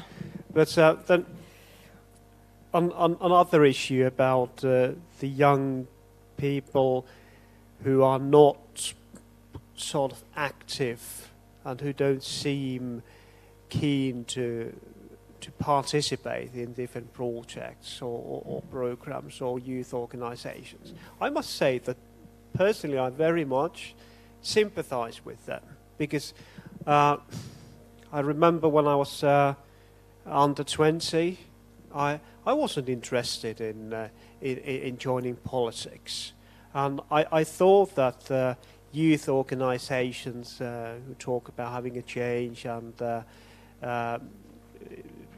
getting together and giving youth voice, I thought that those organizations were only for rich and beautiful and smart young people, and since I didn't meet any of that criteria, I thought that's not for me. And every time I meet Finnish youth organizations, I raise up this question and ask and challenge them to look for ways how to attract, how to encourage those people who may be shy, who may have lots of problems with their personal life, or who think that they've got nothing to give. How could you attract those people, get them on board? And I'm not sure this is probably not appropriate, but a panelist asking the audience. Yeah. But you can do that. Oh, thank you. Yes. Thank you very much. I like your style. And it would be very intriguing for me because it feels silly. I travel all the way from Helsinki to here and tell my ideas about how this region should be developed. I'd rather hear your analysis and your points of view, what the decisions makers in our capitals should do. But my question I'd like to raise for Bruk members is that when you go to your local communities and you meet your friends and your family, fellow students at school, do they understand what you do in your organizations? Or do they see that as a channel how they could improve the life and living standards in their home community?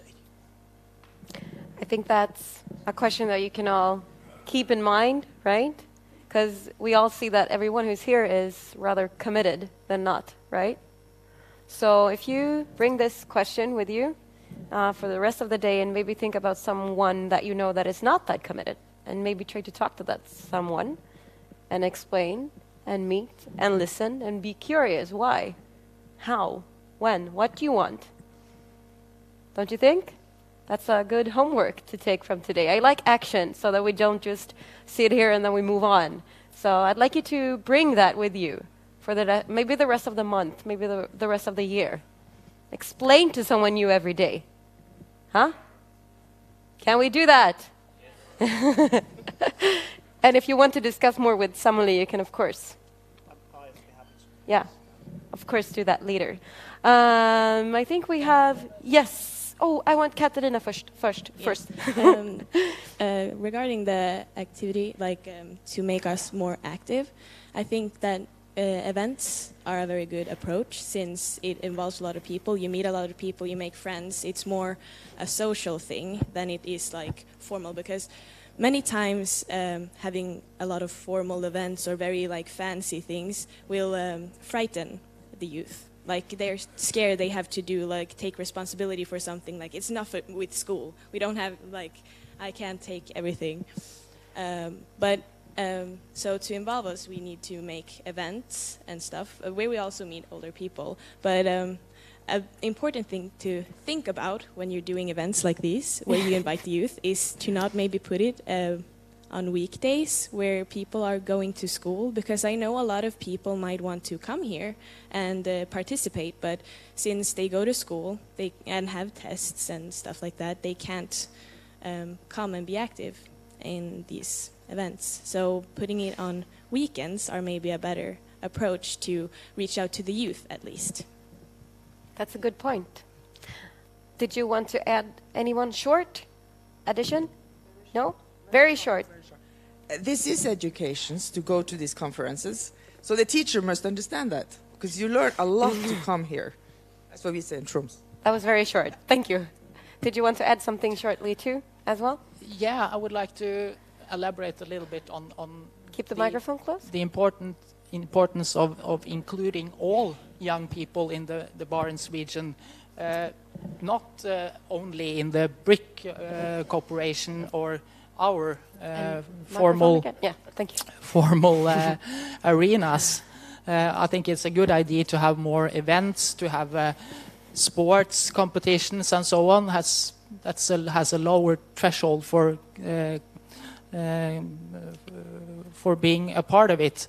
But I think Anna-Sofia had a very relevant point earlier on, because as much as almost 1 out of 10 young people do not participate in work, education or training. And how can we reach these youngsters and make them part of education or work life? 1 out of 10? And then you have to almost 1 out of 10. Yeah. Yep. And what's the reason behind this? Well, one reason is, as I mentioned in my speech earlier on, mental health problems, which affect young people to a large extent.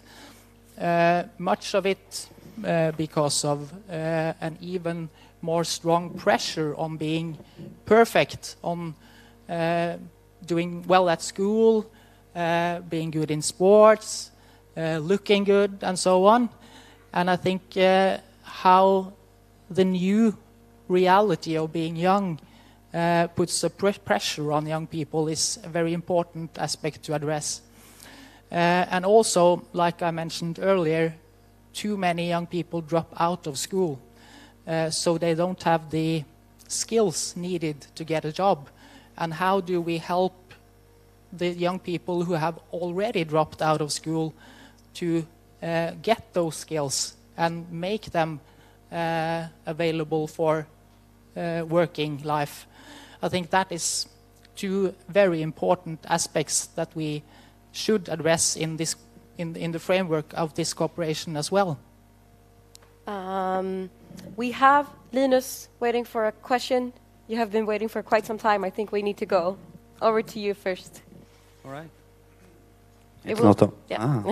Hello, my name is Linus Lundström. I work at the Arctic Research Center at Umeå University. So I have a few comments on some of the issues that has been lifted here during the discussions.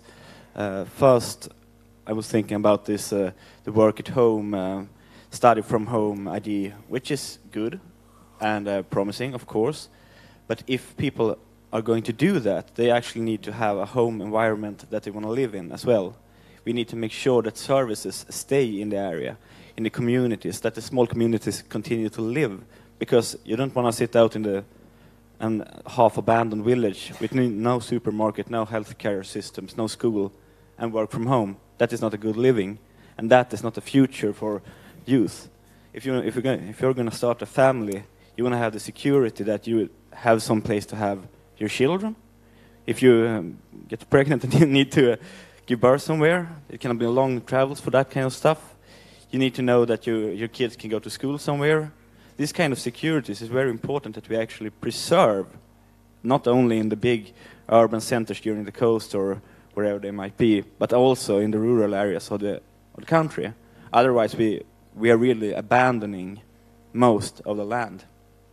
So that's my first comment, which I think we have kind of missed in this discussion.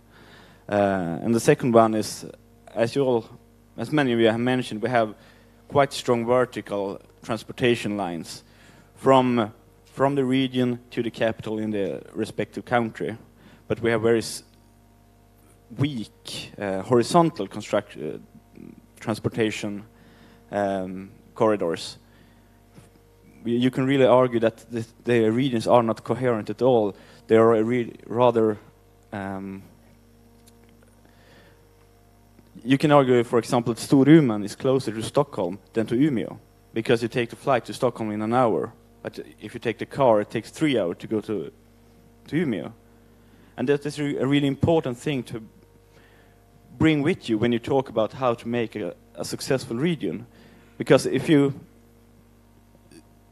only have the big cities living, that won't actually help the other parts of the region, because it's too far away. We have a really big region, and we need to accept that and find ways to handle that kind of issues.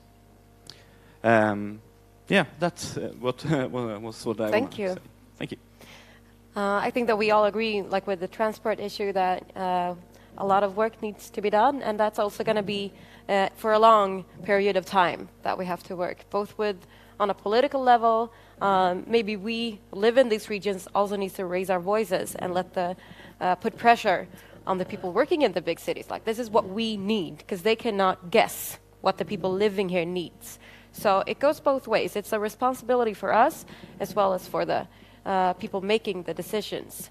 I think that we can leave the transport area for now, because we have been discussing a lot of transport issues.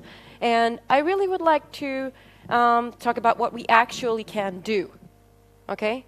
Because it's easy to talk about, oh, we need this and we need that and this is what I want, but what do we actually need to do to achieve those things.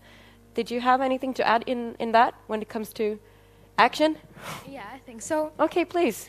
Who are you? What's your name? Where are you from? My name is Polina. I'm from Arkhangelsk, from Russia, and I'm a student. And I actually wanted to talk about young people moving from northern region. I know that in Arkhangelsk, at least, in Arkhangelsk region, there are a lot of people who are moving more to the south, and even more people who are willing to do that in the future. And I actually know quite a few who are actually eager to stay in the region and to develop it. And yeah, I do believe that the main problem for us is youth unemployment. And that it's really difficult to find a job, at least in Russia. Without the experience, it's hard to find a job. And now I'm finishing my bachelor degree in Northern Arctic Federal University. And by myself, I do feel that I don't have enough skills and competencies to work. So what I actually was thinking about, that maybe firms and companies could make more internships in the nurse for people, for students or for graduates, so that maybe we can get some skills and competencies, and then it will be easier for us to find a job in the nurse. And also, I think someone from the speakers talked about work mobility. So I know a lot of programs in education mobility, and I actually took part in one of them, and I was in Norway for half a year for studying. But I'm thinking that maybe creating some internships, like international internships, would be also a great idea. I know the one from the International Barents Secretariat, they have this internship, but maybe more of them will be greater. Yeah, that's all that I have. That's some really good, actually doable things that we can really achieve and start doing actually right now. Did you want to add something, Tim? Well, there was a question from the audience before about how young business leaders could help each other to inspire and actually do something. Well, there was a project that ended a couple of years, I think 1 or 2 years ago, called Barents Reunion. And I think that is what a good sort of platform for young business people to meet each other, to talk about how they have been able to make their business successful in some way. So I would strongly suggest the joint working group on youth or the regional council to look into making some sort of conference that can gather young, successful business people and maybe not so successful people, so they can meet and talk about the opportunities and the possibilities to make business in the region. There's a lot of opportunities to make business in the region. We have a lot of tech companies, we have oil, we have mining industries. It's one of the richest, it could be one of the richest parts of the world in that case. But we need to find this synergy effect as well.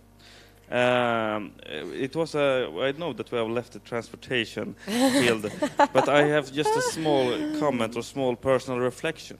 For me, the biggest interest for being involved in the Barents Cooperation was is the knowledge that we are all fighting the same problems. Even if it's Russia, if it's Finland, or if it's Sweden or Norway, we have the same types of issues. And then we have the same types of solutions to it. And I think that the Barents Cooperation could be an excellent motor to find these solutions and really to make a big difference in the world of politics. We are all fighting urbanization. People are moving from Arkhangelsk to Moscow, from Oulu to Helsinki, from Luleå to Stockholm, and from, of course, northern Norway to Oslo. We all have this same problem. We have the problem with transportation. This makes us equals. And there's a lot of talk about this Barents identity. Who are we? Well, in that, if you look at that way, we are our problems. So you feel like a railway? No, but this unites us, and I think this is one of the key aspects that the Barents Cooperation could really be about. How can we jointly work together to find this solution? Maybe an east and west transport link will be one of the best solutions, so that someone could work in Murmansk and sell his or her services there, but next day in Kiruna. It could be a great opportunity for more cooperation. There's a lot of mining in the Murmansk Oblast. There's a lot of mining in northern Finland, northern Sweden, northern Norway.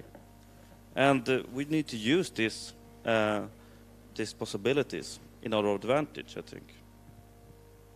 And if there are like young people here, I know that we had some really good ideas for projects. Just do it.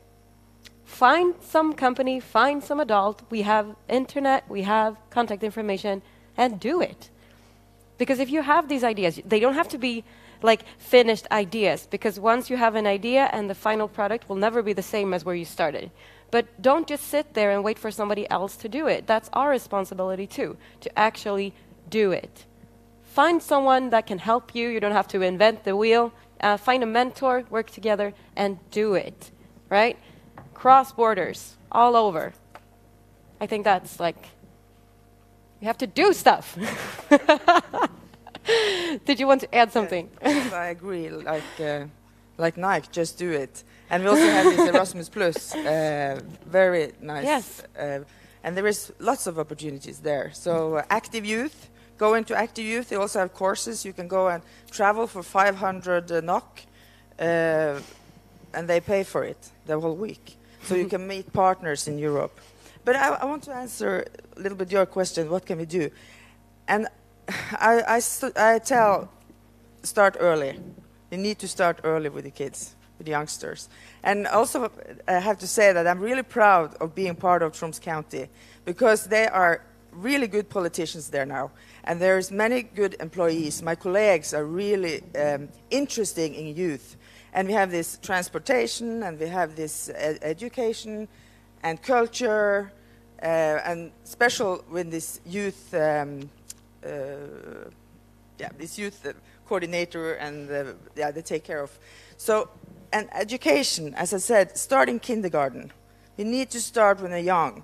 And in school, we now have this school board for kids, and we educate them, and then they come up to high schools. They're also including in, like I have to know from Troms County, Ungdommens Fylkesråd, and they are collecting like 70 youngsters, and they really got the opportunity. And I'm also proud to be a part of the Barents, because and know if you register that Brussels and down there, they are now asking, what can we do up in the Arctic, and can we start talking together? Because we have to protect this area, and special, this ice is melting, and so there's lots to do, and we need to take care of the kids, and learn them, and teach them, and involve them, inspire them, and we also need to inspire the teachers. Well, we live in a strange time. I was thinking about the question from the young woman from Arkhangelsk. We are living in a time where employers are really screaming higher and higher because they need educated people to hire. At least in Sweden, that is the case. At the same time, we have a high unemployment rate for young persons. And very often, the problem is that the education that young persons get is not the kind of education that is needed in order to get a job. The solution is obvious. Make sure that the education system is that the employers are involved and engaged in the education system. Make sure that we have on-the-job training so that students and employers can get to know each other and know what needs they have. So we live in a strange time, but we also, I think, know quite a lot of what to do. And this is the perfect time if you want to do something about the 10% who are neither in education, training, or employment. Because there is a shortage, a lack of workforce. At least in the northern parts of Sweden, the employers are really screaming higher and higher because they need welders, they need plumbers, they need electricians, they need nurses, they need people with education. And at the same time, the 10% of the young persons who don't have the right kind of education and can't take up the jobs. So this is the perfect time to be a politician, because if you can make sure that the 10% really get the opportunity to get the kind of education and training and on-the-job training that could lead to the first job, could lead to an opportunity to earn your own living, but also could lead to an opportunity for the employer to get his or her business thriving, because business is done by people. So we live in a very special time, but a very exciting time, because the business cycle is perfect for making sure that those who are very far from the labor market can come closer.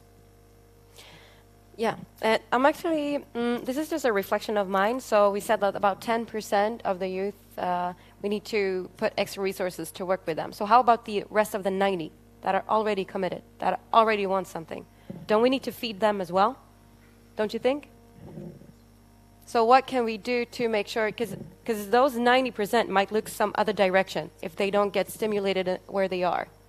So how can we, of course, we have to take care of that 10% of the youth that might feel outside of the system, whether it's school or commitment or sports or health or friends or whatever. But how can we focus also on the other 90% so that they might bring in those other 10%, you know? So if anyone has the revolutionary answer to that, maybe? No, but it's an important, to build a talent fabric, as you ask, to have these events and to invite these people, because there is really many talented youngsters in the Barents, and we need to take care of them. And we also, if they also have people, and you probably hear that I get a little bit of emotion about the youngsters who have done this opportunity, because I have seen these youngsters, they don't dare to stay on, to talk, to speak.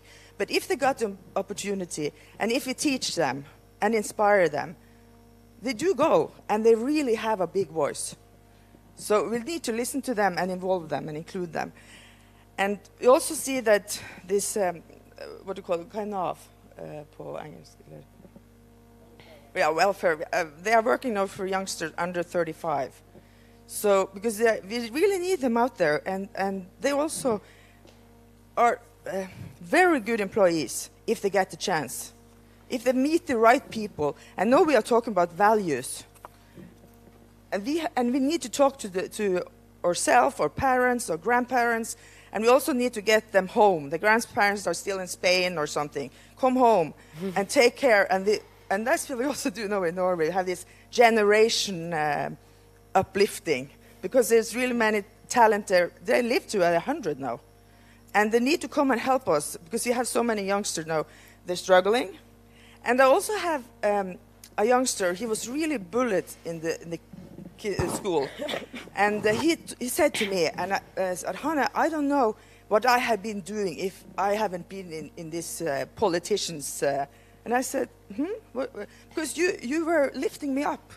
And now he's speaking as, a really good Barents kid. Thank you. So we have been talking for quite some time. We have been talking a lot about transport, railway, possibilities. We've been talking some about education, a lot about business, what comes first, work or people or work.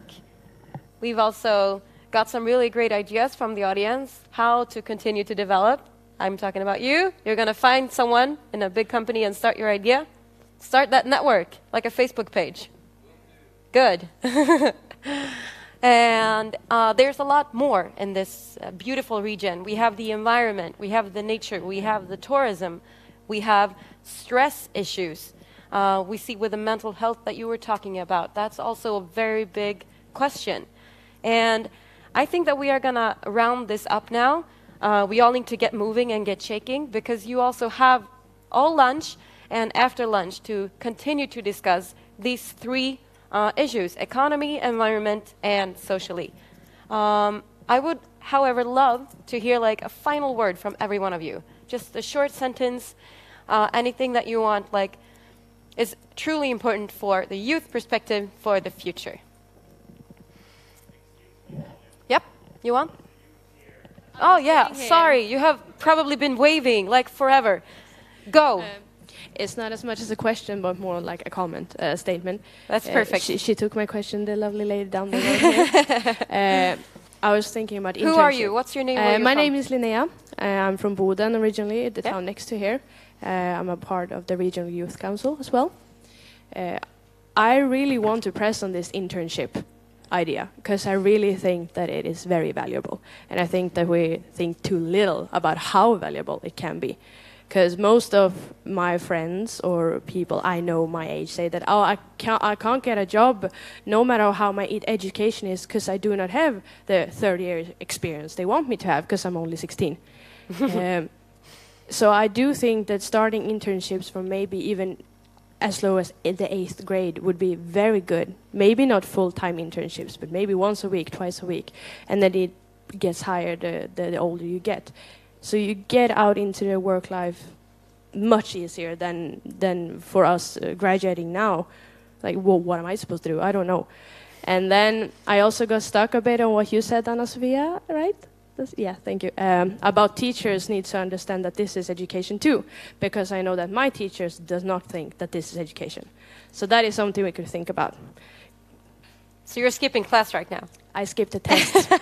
A test that I will probably have to do during a holiday next, but it's worth it. That sounds great. We're happy that you're here. Really happy. That was a good final word from the youth in the audience. And please, Samuel Virtanen, you seem very ready to share some final words about the youth perspective for the future in our region. Yes, one thing that hasn't been mentioned, yes, I think is the importance of educating future business owners and entrepreneurs. I don't know how it works in Russia or Sweden or Norway, but at least in Finland, we tend to be quite pessimistic, as you all know. And in our high schools, in our universities, at least when I was there, some 10, 15 years ago, your teachers were not really encouraging you to establish your own business, to seek a career as a business owner. But I hope that is changing gradually, step by step, also in my home country. And I hope that that's something the local schools here in the Barents region could invest in more, could see valuable. Because I believe that if you got a young person here in Luleå living here and they're going to establish a business, they would, if they love this community and if they love being here in this region, they most probably want their business here as well, and they want to hire local people, someone they know, and someone who shared their identity, someone to share their affection for this area. And when we look at today's employment statistics, we can see that it's the small and medium-sized businesses which are growing and hiring more people instead of big global businesses. So I hope summarize? Yes. Business entrepreneurs. Yes, absolutely. Absolutely. Earlier supported. To make it Barents region even more vibrant, attractive, to live and prosper. Thank you. Huh? More young voices. What's on your mind? Who are you? What's your name? Hey, my name is Mats Superstition. I'm here on behalf of Finnmark Youth Council. Yeah. But I do have many hats. I'm a young entrepreneur. Oh, nice. I do own my own production company. I specialize in visual communication. So last night I took some photos because I always have my camera with me. But I see what we are talking about. My company is based in Alta in Finnmark. And it's really interesting to use the social media and stuff to promote my business. Most of my clients is based in Oslo, the capital of Norway. I work with the music industry with major labels like Warner Music and Sony and stuff like that. So one of my biggest clients is a touring artist in Norway. So I'm out on tour almost every weekend. I've been out traveling from Finnmark. Oslo is 2 hours. It's a 2-hour flight from Alta. So it's pretty central. So I can have this job while living in Barents. It's super interesting. That's a really great example. Yeah. Yes. And I'm my second year at upper secondary school too. Wow. But my school will not, they're not seeing the value of my work. So it's, I think it's a little bit difficult to run a business and also go to school. They're not compensating. I have to take tests like her on other days, but they managed to collaborate with me. I have started collaborating with them, and I said, I'm going to do this anyway, because this is my vision and what I believe in, because I love my job and what I do, because I can create unique things and represent brands and persons I like and want to work with. Thank you so much for sharing. Thank you. That's a great example of what you were talking about, and how also we have to be better at communicating. Like maybe the school doesn't understand, so we have to talk, be more efficient, talk more. Sometimes we think that this is all in my head, you should understand, but if we don't say it, nobody will ever understand. So thank you. Moving on. Something short? Yeah, I'll be short. And sharp? Like I said in my speech, we're establishing a youth panel in Norway, and I think this has been a great demonstration that why we need a youth panel and we need young voices. The next 25 years of the Barents Cooperation, it's up to you, young people today, to push the cooperation forward, and I hope that you will continue to engage in the cooperation, continue to be curious, continue to meet each other even more often, and continue to be proud of yourself and of the Barents region. Thank you. I will try to be short. Any short? Yeah, exactly. Short and sharp. I like that. Visa free Barents for youth. That would be. I know the youngster wants that, and they also talk about Barents University. You can make it in cyber, because they can pick the teachers and who is doing the best class. And because we have many good universities here, but they can also be staying in small places. But my message to everyone here, ministers, decision makers, participants, and brickers: encourage young people, encourage work and cooperation between regions and across borders. And let their voice be heard, listen to them, discuss and address the issues. Thank you. Thank you very much. Katarina? Well, I'm also going to keep it short because I'm hungry. That's a good reason. But yeah, I just want to put the importance on the technology and also the social bonds that we get from these events. Pretty much. Thank you. Well, going forward 25 years into the future, I think that the most key of Barents cooperation is people-to-people contacts. How can you start a business with someone you didn't have even met? I think it's extremely important that we are still able to travel to other countries and do it on with some financial support as well. So I think that going forward, the people-to-people has to be continued and has to be strengthened, because then relationships will form across the borders, and relationships might mean businesses, and then you might want to stay in the Barents region more. So for me, it's the continued support of the people-to-people aspect of the Barents cooperation. Well, thank you. This has been a very interesting discussion, because we started by talking about the need for the success of the Barents cooperation being the people-to-people connection cross borders. And then we continued talking about the need for transportation cross borders. But you, young persons, have forced us to discuss also the need to communicate within our countries, the need to communicate and have less borders between younger and older, between decision makers and the youth voice, but also we've been forced to discuss how well we communicate with, for instance, with trains within our different countries, how well we communicate between education system and business, how well we communicate when it comes to taking down borders between unemployed and those who could employ. So thank you very much for forcing us to discuss what's really important for young persons, namely the possibilities to get a job, the possibilities to get an education, the possibilities to communicate. Thank you. Audrone? As opposed to my colleague from Finland, I'm very optimistic, and I think there are a number of opportunities that do exist for young people. You just need to be active and to try and to go out, and not only locally or regionally, but also on the European scale. And I already mentioned some projects and programs like Erasmus Plus, Horizon 2020, Creative Europe, etc.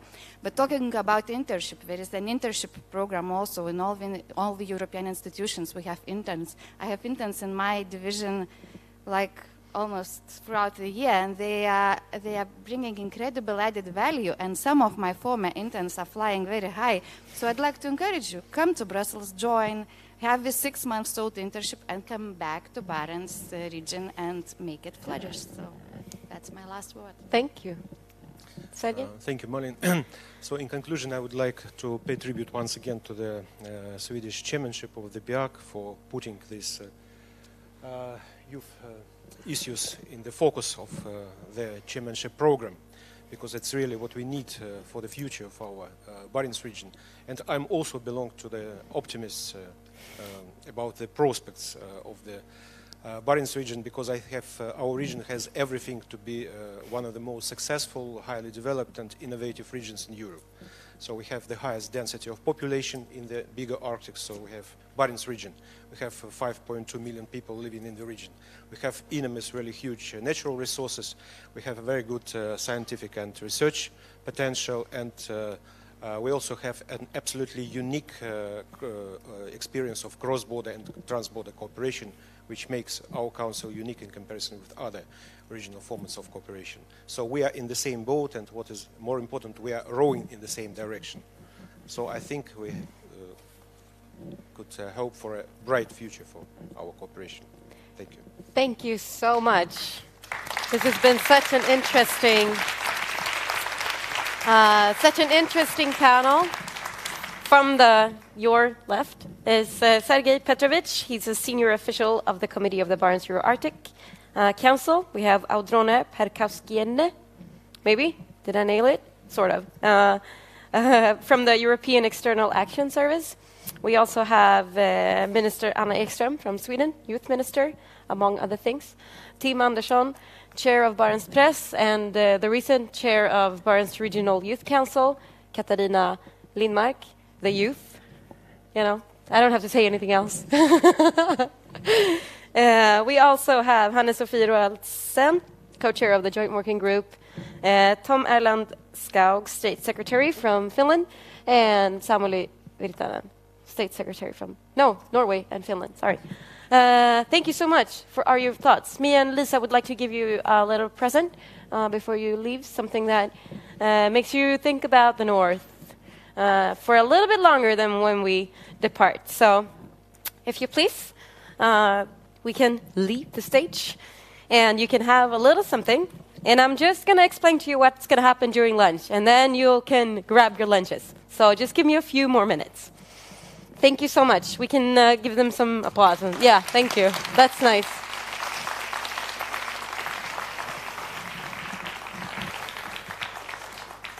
I would like the reporters and the group leaders for the lunch to come to me. Oh, sorry.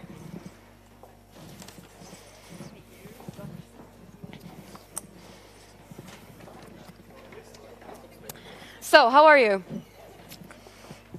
How are you? How's the energy level? Huh? Up here and down here at the same time. So we're ready for lunch, and for lunch, the discussion will continue.